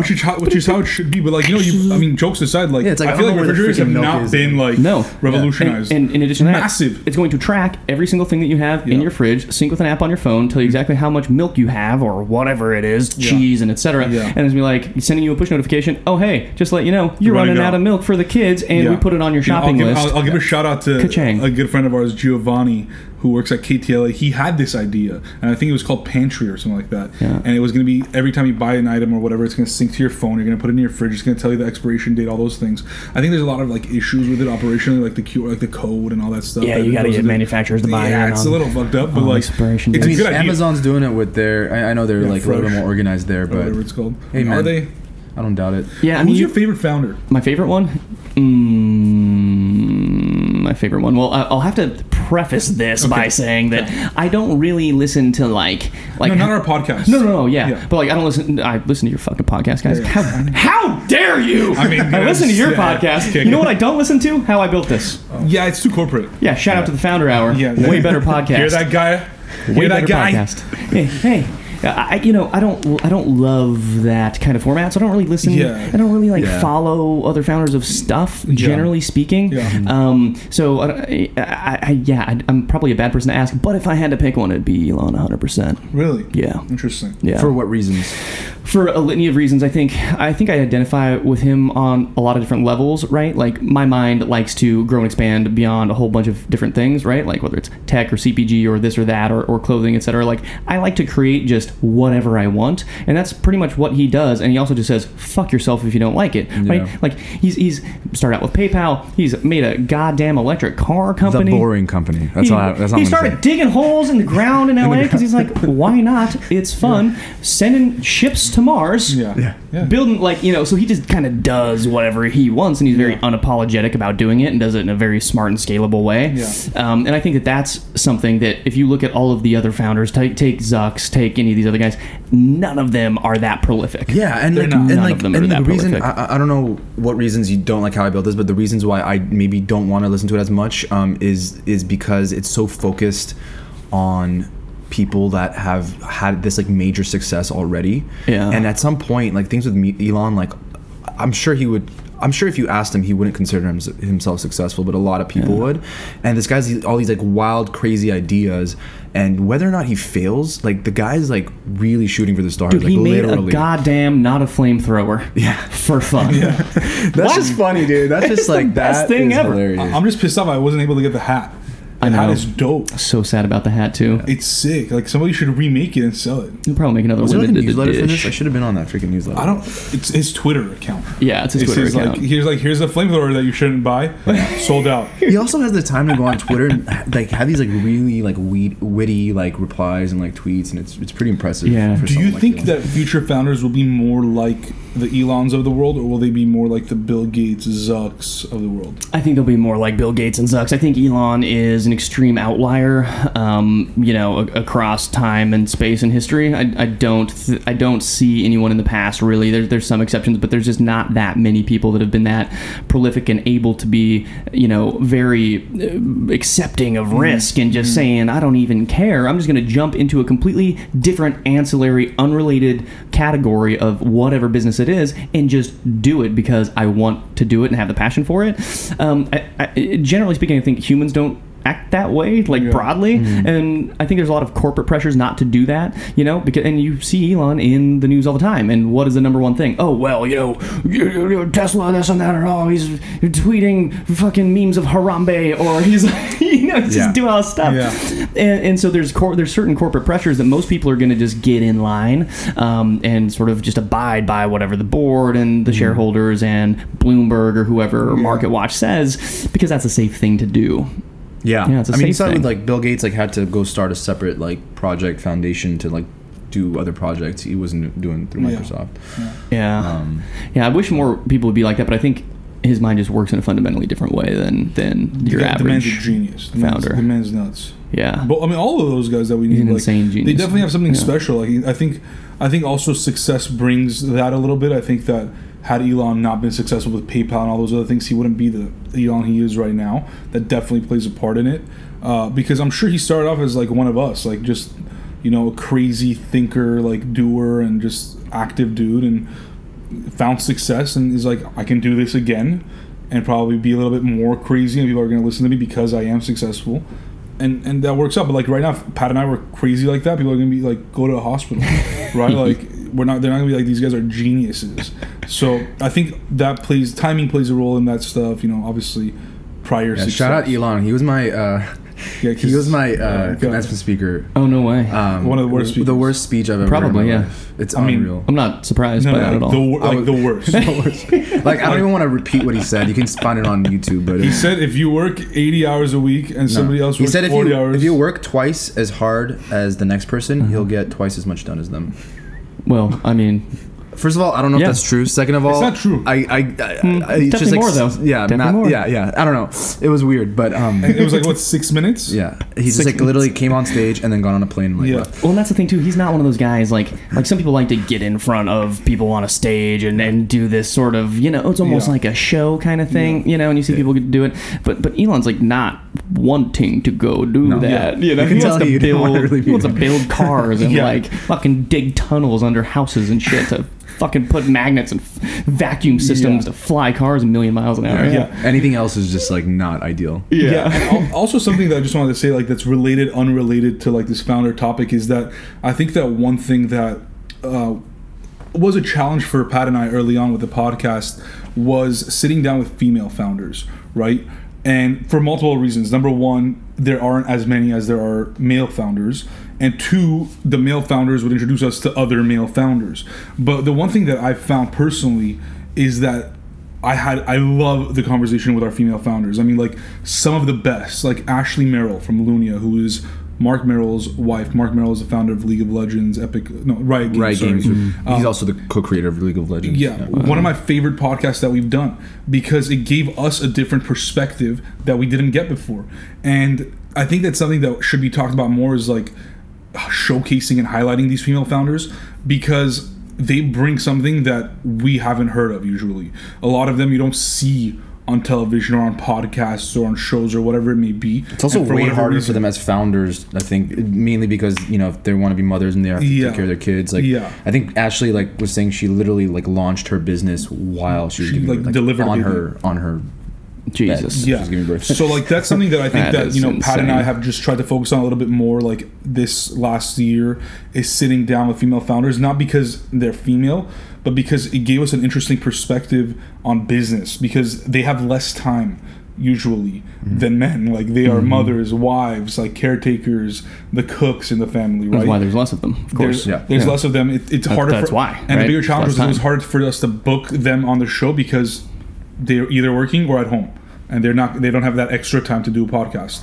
Whereas, you know, if a man for some reason can take a little bit more time away from his family, which again I don't necessarily agree with, but that's just what it is. Well, the difference is he doesn't have to feed a human with his body. Right. Exactly. Very big difference. That is the big difference. Exactly. But I do think that you know, as men, I think in the founder leader space, I think we should be more encouraging of women starting up companies and businesses or whatever, because they are very good at it. They are very good at certain things that we're not good at, and I think they bring a different perspective to the business, to the company, to the movement, nonprofit, whatever it may be. And I think that it should be part of our responsibility to showcase that, because we recognize that as a problem, and we should be the ones that are trying to solve it alongside them. And that's just something that I wanted to say, because we talk so much about founders and we highlight Elon and all those stuff, but there's a lot of amazing female founders. I think the Bumble founder, whose name is Whitney Wolf, is a fantastic person to follow and listen to. Or these female venture capitalists that I follow on Twitter. These people, these folks are doing things that other males aren't necessarily doing, and I think it's interesting as a male to follow them as well. It's funny, I've had a lot of girls on this show and have several more booked, but I've never had that thought process. I don't really give a shit if you have a penis or a vagina, or if you are doing one or the other or both, or you're doing the gender whatever the fuck. Same. Because I just don't care. But I think, again, having a lot of different perspective is absolutely necessary to anything you do in your life. Oh, absolutely. And I think some people do not want to go seek that. I think you need to be proactive about it, or else it's not going to come to you. It's just so easy to sit in your own bubble and feel comfortable about stuff. About it, actually, people do it all the time. On your pod, when we had you on the podcast, the whole exposure thing, if you remember that. Yeah. And I love that topic. I always love it because I always bring it up because it's so important.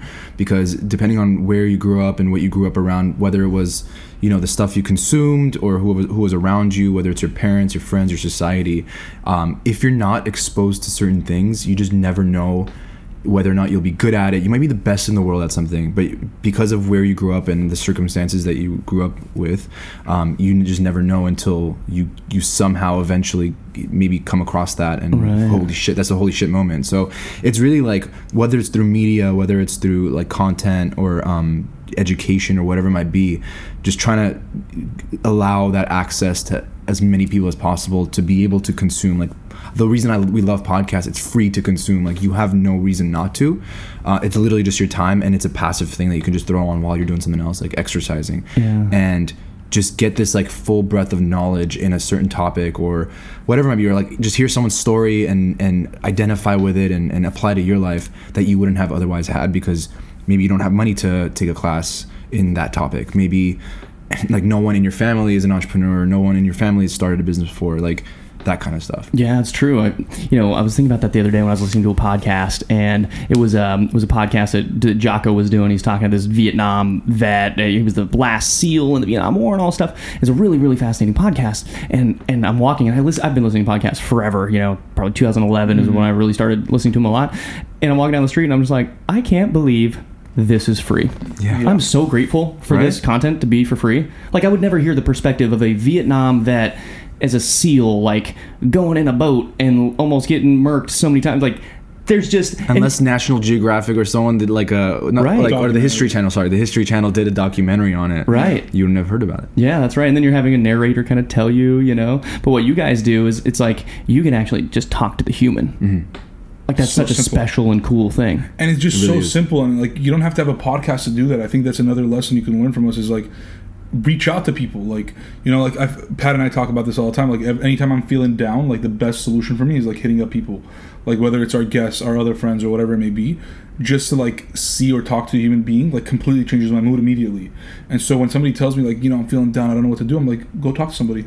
Go like see what they're up to, right. And that might give you some inspiration, some like motivation or whatever, and it usually does, because you want to hear other people's struggles or challenges or successes or whatever, and automatically you're like, oh wait, like I'm fine, everything's okay. It's so true, you know, man. like everyone has those bad days, like everyone's gonna figure it out. So that's like my medicine is like people, for other people it's like getting away from people is their medicine, but again, like hearing just seek perspective, right? And that's one way of getting perspective is talking to someone else and realizing like that person's problems are probably worse than yours. And at the end of the day, realizing that they're just human beings, whether they're famous or not, they're at like the elemental level. As soon as they sit down with you, their ego's aside, and if they have an ego, you're gonna shut it down real quick, because what are you gonna do? Fake it in front of me for the next 30 minutes? Like, good luck. Like, yeah, I mean, like you're gonna eventually come down to like reality, and so that's like the beautiful point of like podcasting is like they're just themselves. Like when you're interviewing somebody, or like even now, right? Like we're all in our own element, like together, like having this conversation, talking, discussing about random stuff. But that's how it is even like on a non-podcast level. If you're with a human being, and that's kind of like the thing that I'm like pretty bullish on is that there are going to be companies and stuff, ideally and hopefully, that bring back human touch. You know, like all these apps and whatever, they're great, but when you remove human touch, you create all these other new problems. And so there needs to be some sort of way that even like Tinder is now live. I don't know how that's going to happen. I'm not that creative yet. But if we can bring that back where you're like sitting face to face with a human being, that's going to change everything up again. Like all the mental health issues that are, you know, they're not all of them, but like a good amount are resolved through human connection and human touch and human feeling and emotion. We got to bring that back. Yeah, I mean that's my prediction is like that needs to come back. That's actually my hope. That's really interesting. That's actually kind of goes back to the conversation we were having before about like what's kind of taboo now that won't be in the future that has a market viability. Like it's a great example, actually, right? Like the mental health and connecting human beings and using technology instead of being this barrier that you put your face, you know, behind and just look at shit. You're using it to actually encourage human interaction and touch in a meaningful way. Like this is technology, like where this microphone's technology, this computer's technology, but we're still face to face. So I think it should be technology as a driver, as a supplement, right? As opposed to the thing that is actually connecting you, right? If it's, I don't know, if it's a phone and you could be Tindering in person, I don't know how it's going to look like. But if you can bring those humans together to like create a project or design together or draw together, whatever it is, right?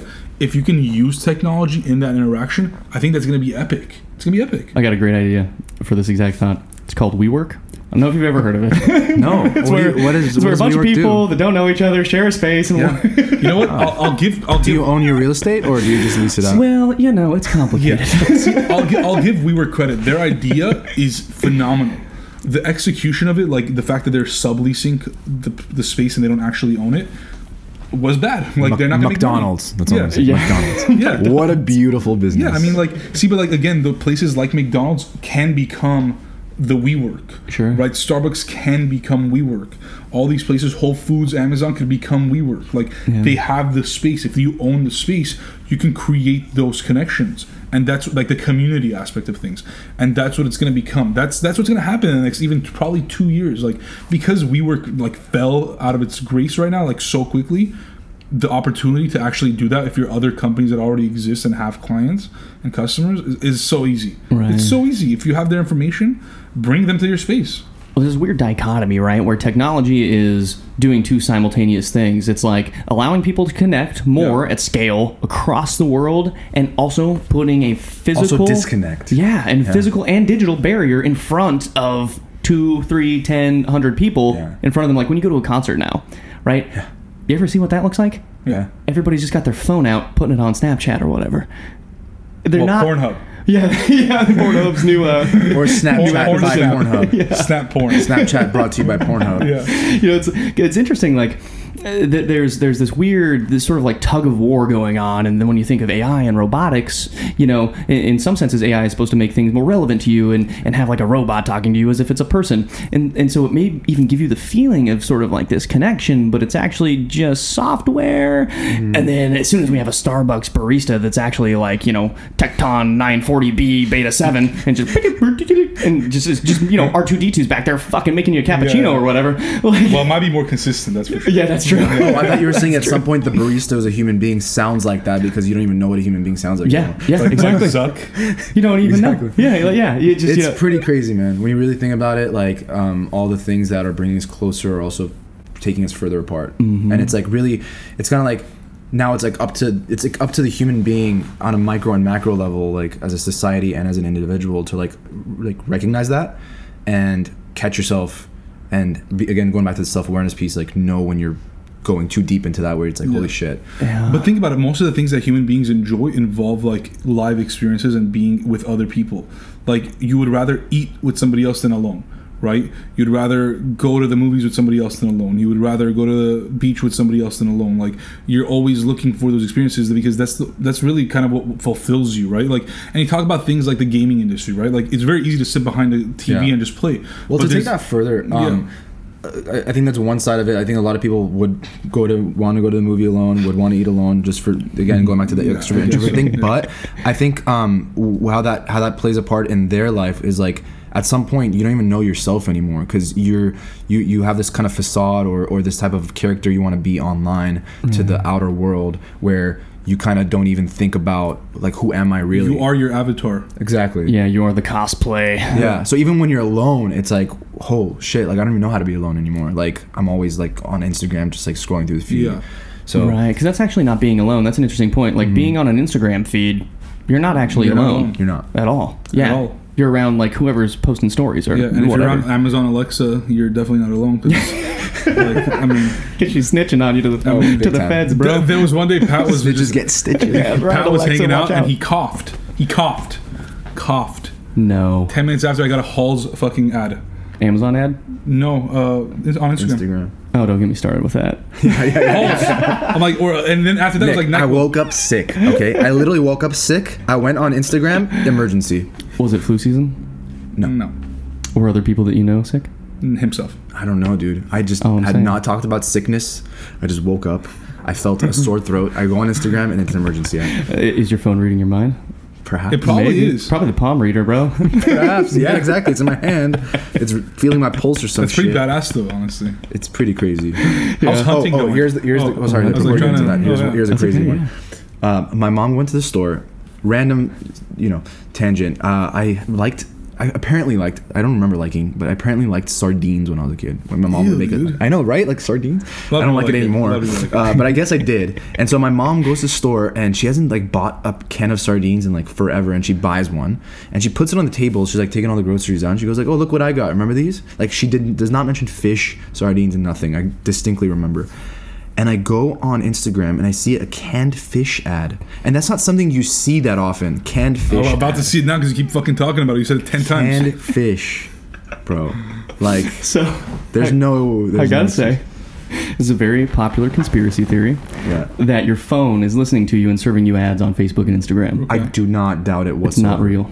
Really? I'm here to tell you it's not real.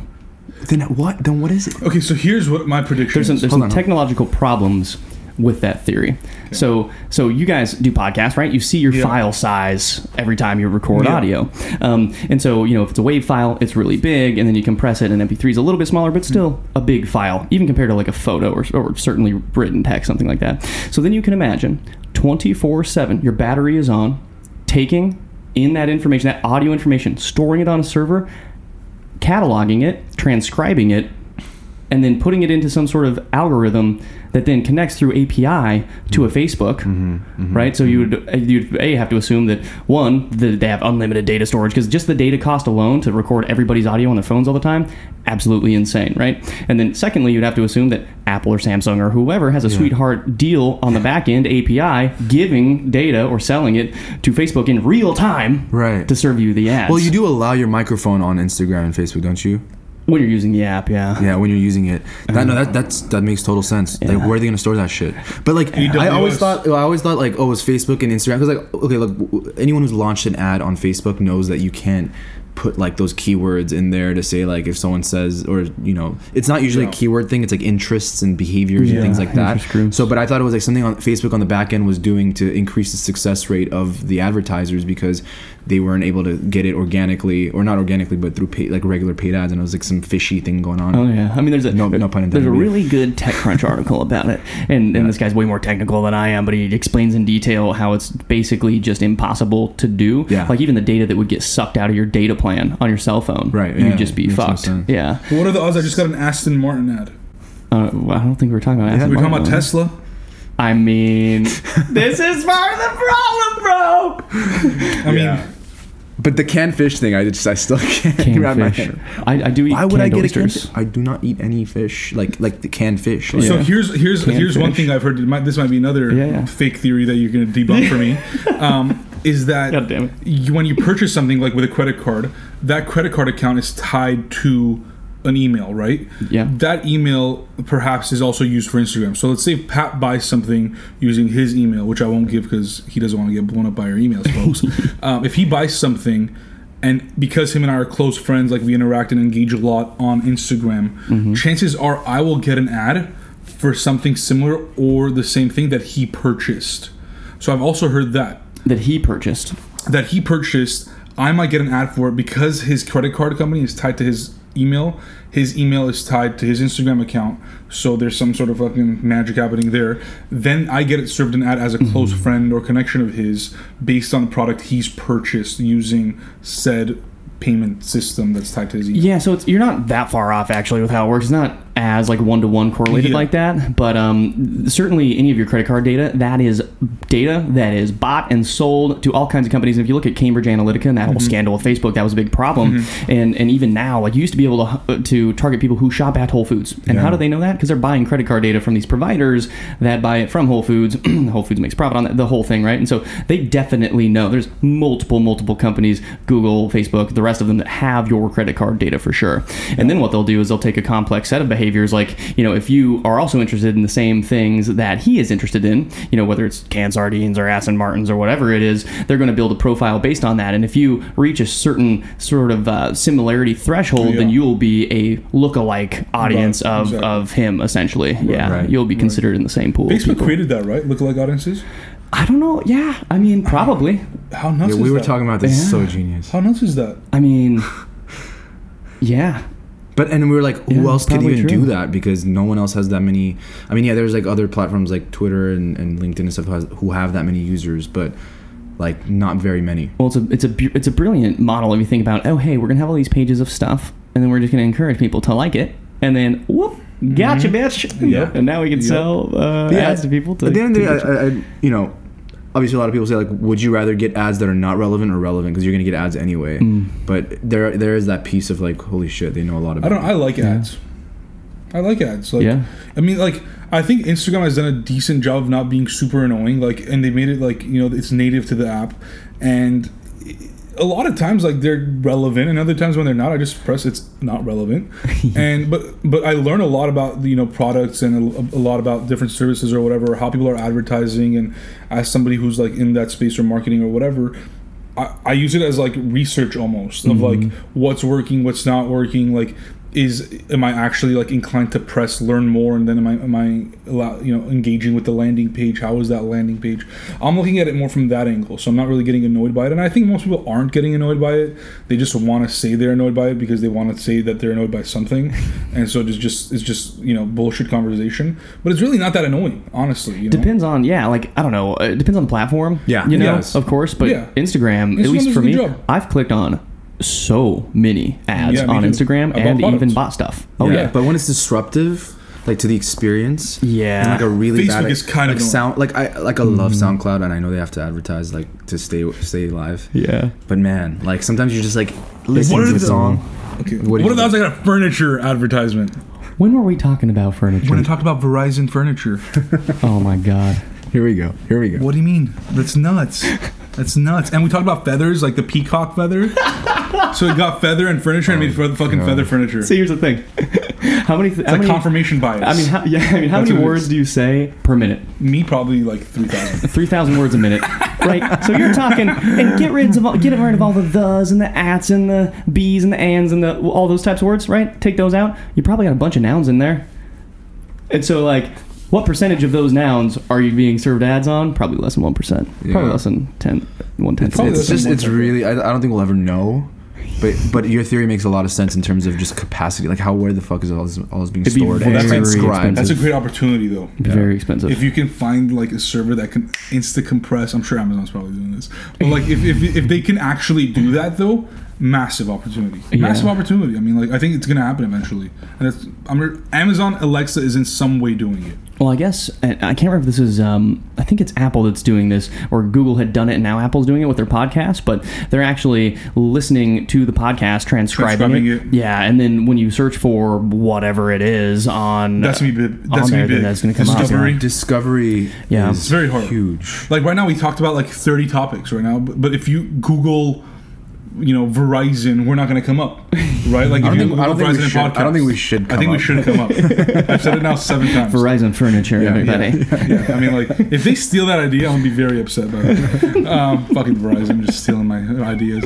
But yeah. Yeah, no, discovery piece is very, very big. Whether it's podcast, any content in general. Yeah. Like, discoverability is, like, not that great right now. And, like, so for anybody that's listening to this is sort of wondering, like, I want to be, how do podcasts work, or how do I make a podcast and make it successful? Like, what have been the keys to the success of the Founder Hour?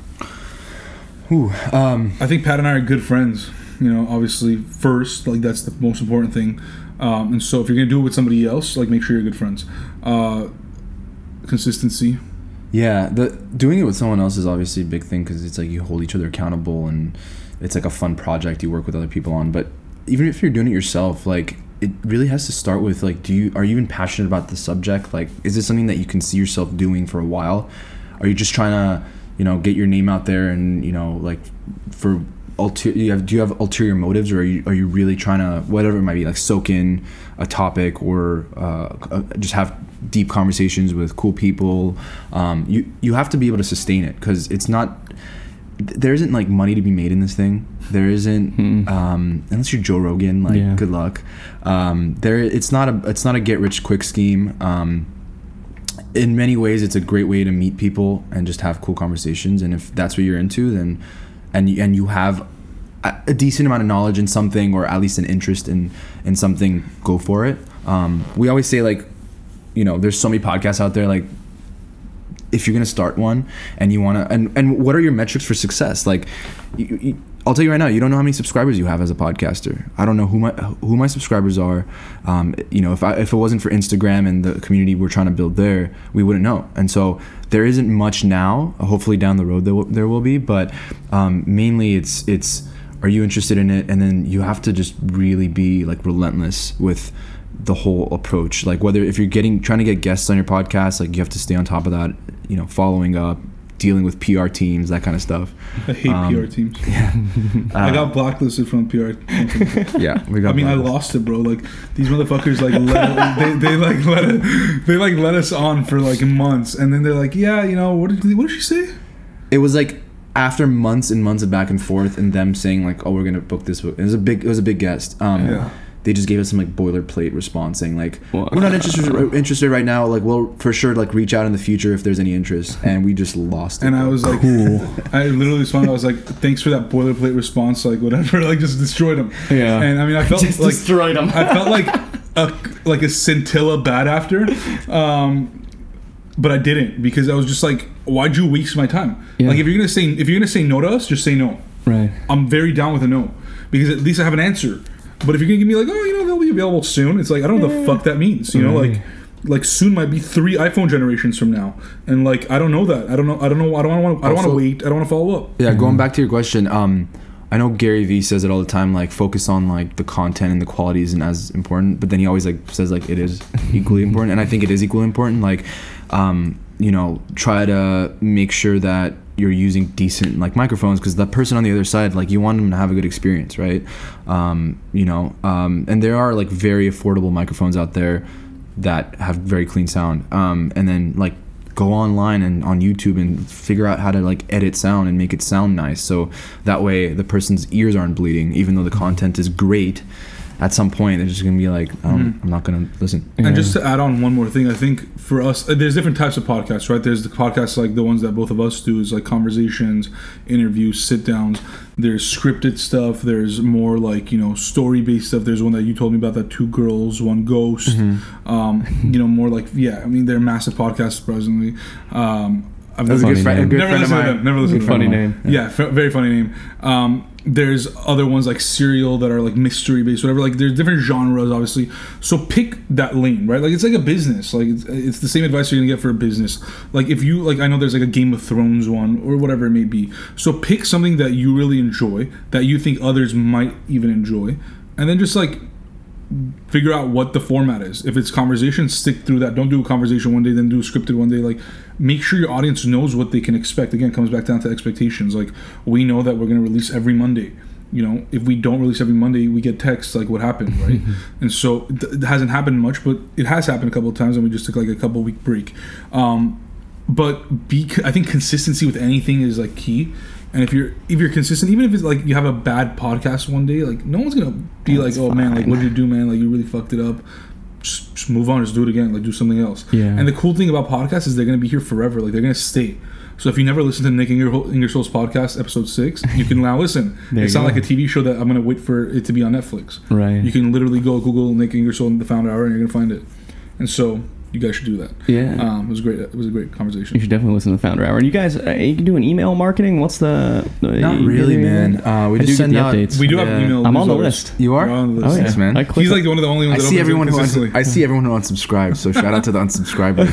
Shout out to me not doing it and getting called out on the podcast either. That would have been bad. Some of my friends too. So I see motherfuckers out there. Yeah, we could. Pat and I have no issue with calling people out. Yeah, no, it's literally just a Monday like update of like, you know, new episode. Yeah. We haven't really experimented too much with it, which, But it would which be I know we nice, should. yeah. But Yeah. They look nice. thank you, Yeah, Pat thank does you, those. thank you. Yeah, it would be nice. It's just, it's very hard to differentiate the content, and like we have to sit down and describe it. And look, there's for sure value in it, and it's harder in the moment when you're like, oh well, like not a lot of people are really reading it, and so you get discouraged. But I don't think you should. Like, you know, we interviewed FabFitFun and the founders of FabFitFun, and they started the company from an email newsletter. Yeah. Like, that was how they started, and they turned that email newsletter into a massive billion-dollar company or whatever they are, right? And so, or 100 million, whatever it is. But again, they did something, they did it right, they did it for a long time. Pat and I talk a lot about just time. You know, like that's something that you can't control and fight, and you can't make more of, or it's finite. But the longer you do it, the chances are you're going to stand out. Like In-N-Out is a perfect example. Like there's a lot of burger places that come out every day. They're very good. But at the end of the day, you always want to go to In-N-Out because they've been there for the longest time. And we always say, like, even if nobody, like, shout out to all the listeners and subscribers, but if no one ever, like, listened to us anymore, we would still do this. Yeah. Because there's so much value in it. Because I love listening to our voice.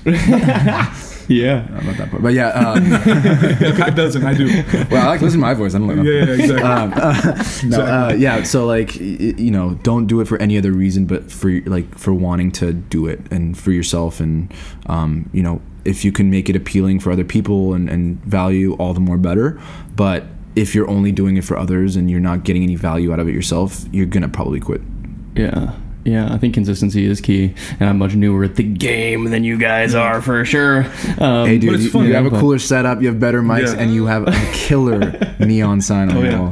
I love Shout it. out to the neon But again, like, sign where makers. else can you have a conversation? Like, sure, you could have hit us up and we could have just randomly sat down and talked. But Right. I think that when you do put a microphone in front of you, there's more intent. Of And I think course, that the yeah. one thing that we both have been, I think Pat and I have been intentional about, is being more intentional, right? Like whether it's he was telling me the other day, like, if it's a meeting, I'd rather take a call. If it's a call, I'd rather text. If it's a text, I'd rather not do it. Naval. Right? Yeah. Naval, And so, there you go. Naval. you know, You like, know, shout out to Naval, but Yeah. he's fucking up on the podcast.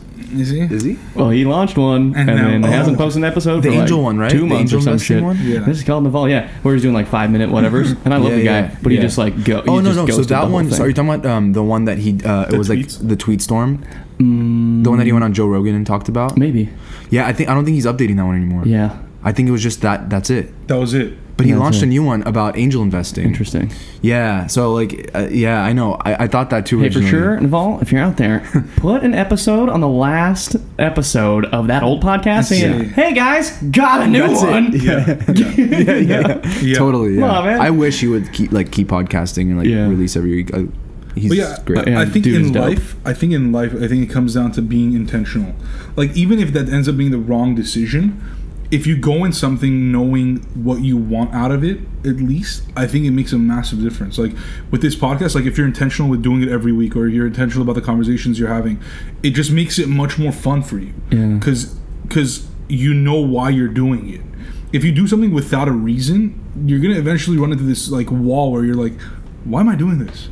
And then you're gonna quit. And that's what happens. Like whether it's a job and you're like, I don't know why I took this job, and then you quit. You know, I don't know why I'm in this relationship, and then you're like, oh shit, this is not the right person, and then you quit. Ooh. Right? Happens all the time. Right. So it's like that why is, and I guess we just annoy the hell out of people just stressing the why all the time. It's a big difference. Like, you know, the other day I was talking to the founder of a company, and I was like, why'd you guys start this company? And they're like, oh, you know, it was opportunistic. And I was like, I don't know if that's a good reason. And they knew that it wasn't a good reason. And eventually they're going to run into a wall because they're going to be like, I don't know if the opportunity is there anymore. But if you started with a reason and the opportunity is not there anymore, you're still going to continue because you had a why. Right. You know what I mean? So you're going to be like, okay, there's a wall, but I know there's something behind that wall. So I think that's what it comes down to. Well, that's really what gets you through those tough times. Like if it's purely like I'm guilty of that, starting opportunistic businesses, you know, you get to a point where, you know, there is an opportunity, but you to level up, it's going to require a lot more funding, managing people, team, that kind of, you know, money, that kind of stuff. And you just kind of like, well, if your heart's not in it and you never had a why, you're not going to be able to go through that. Yeah, like, are you actually committed to this thing or not? Yeah, you for sure. know? Yeah, and that happens a lot. I'm guilty of it as well in the past, right? Like, yeah, well, and it's especially when you're poor, right? It's like, fuck, I gotta just, it's nothing but opportunistic thinking. 100%. But then as you grow and evolve over time as a human, then you get to pick your shots. You don't just have to, like, you know, throw 20 strike combinations hoping one lands. You can pick your shots, bop, bop, bop, and it's just much more intentional. Yeah, and that it keeps you committed too, man, because when the road gets really fucking rough and you think your tires are going to fall off, if you're committed and you got the why, you're just going to keep going until the road gets smooth, whereas somebody else might just pull over because they're scared. Right, and that's where the whole fear of failure thing comes in. Like I think if you're committed and you're doing something that you love, or at least like have an deep interest in and have a why for, then failure is kind of not doing it at all. Like not, you know, like that's the only failure. There is no other failure.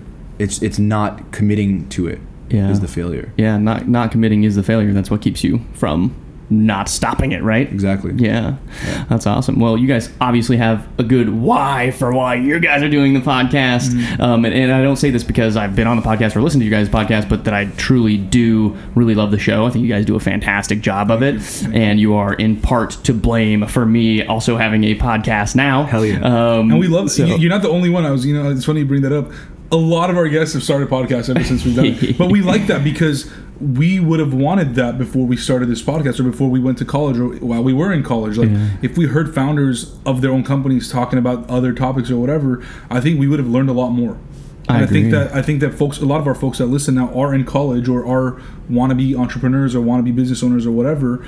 They have the opportunity to listen to a shit ton of stuff that we've talked about that's super relevant to them, and make a more informed decision on their careers. And I think we didn't have that.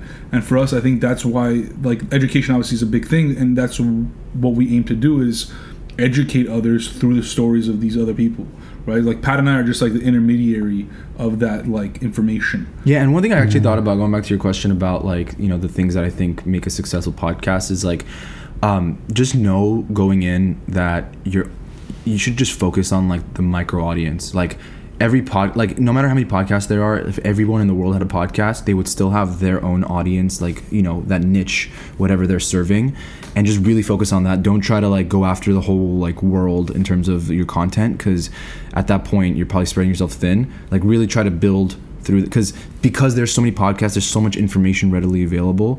You know, focus on what you're doing differently and who cares about that content, and just, like, ride that wave. That's great advice. Yeah, you guys got that why figured out. I fucking love it. And so you can listen to The Founder Hour on any of the major platforms, Apple Podcasts, Spotify, Overcast, take your pick, everything. Stitcher. A lot of our people listen on our website. On the website. Which is crazy, thefounderhour.com. Kind of awesome, though. Founderhour.com. You guys also have an Instagram, which is at The Founder Hour. Boom, nailed it. Everything's at The Founder Hour. Good on you ever guys since for we getting interviewed that. you, we went through a rebrand. I think we talked about it probably, yeah. I think I tweeted you guys. I'm like, shout out to that's the another rebrand. thing. Looks great. Website, huge. SEO, huge. Yeah. When depending on the content. Yeah. Dude, like these days, like I mean, because like we got picked up by like certain press or whatever, that really helps too. Yeah. But you know, if you search like guest interview, like our guest's name, interview, or podcast, like we'll usually come up, or even just their name. Oh yeah. Like in the first or second page, and it's great for just branding. Yeah, that's actually a great tip. Yeah, a lot of podcasts don't have websites. I don't know if you have one, but you have your own. Oh, of course, yeah. So this is great. I also put all the episodes up on there as well. The one thing I will say that I think was unexpected when we started this, and I think that we've learned that has been kind of consistent throughout, was that founders are like the new celebrities, right? Just kind of how chefs became celebrities in the last like decade or so, and like people in that food scene.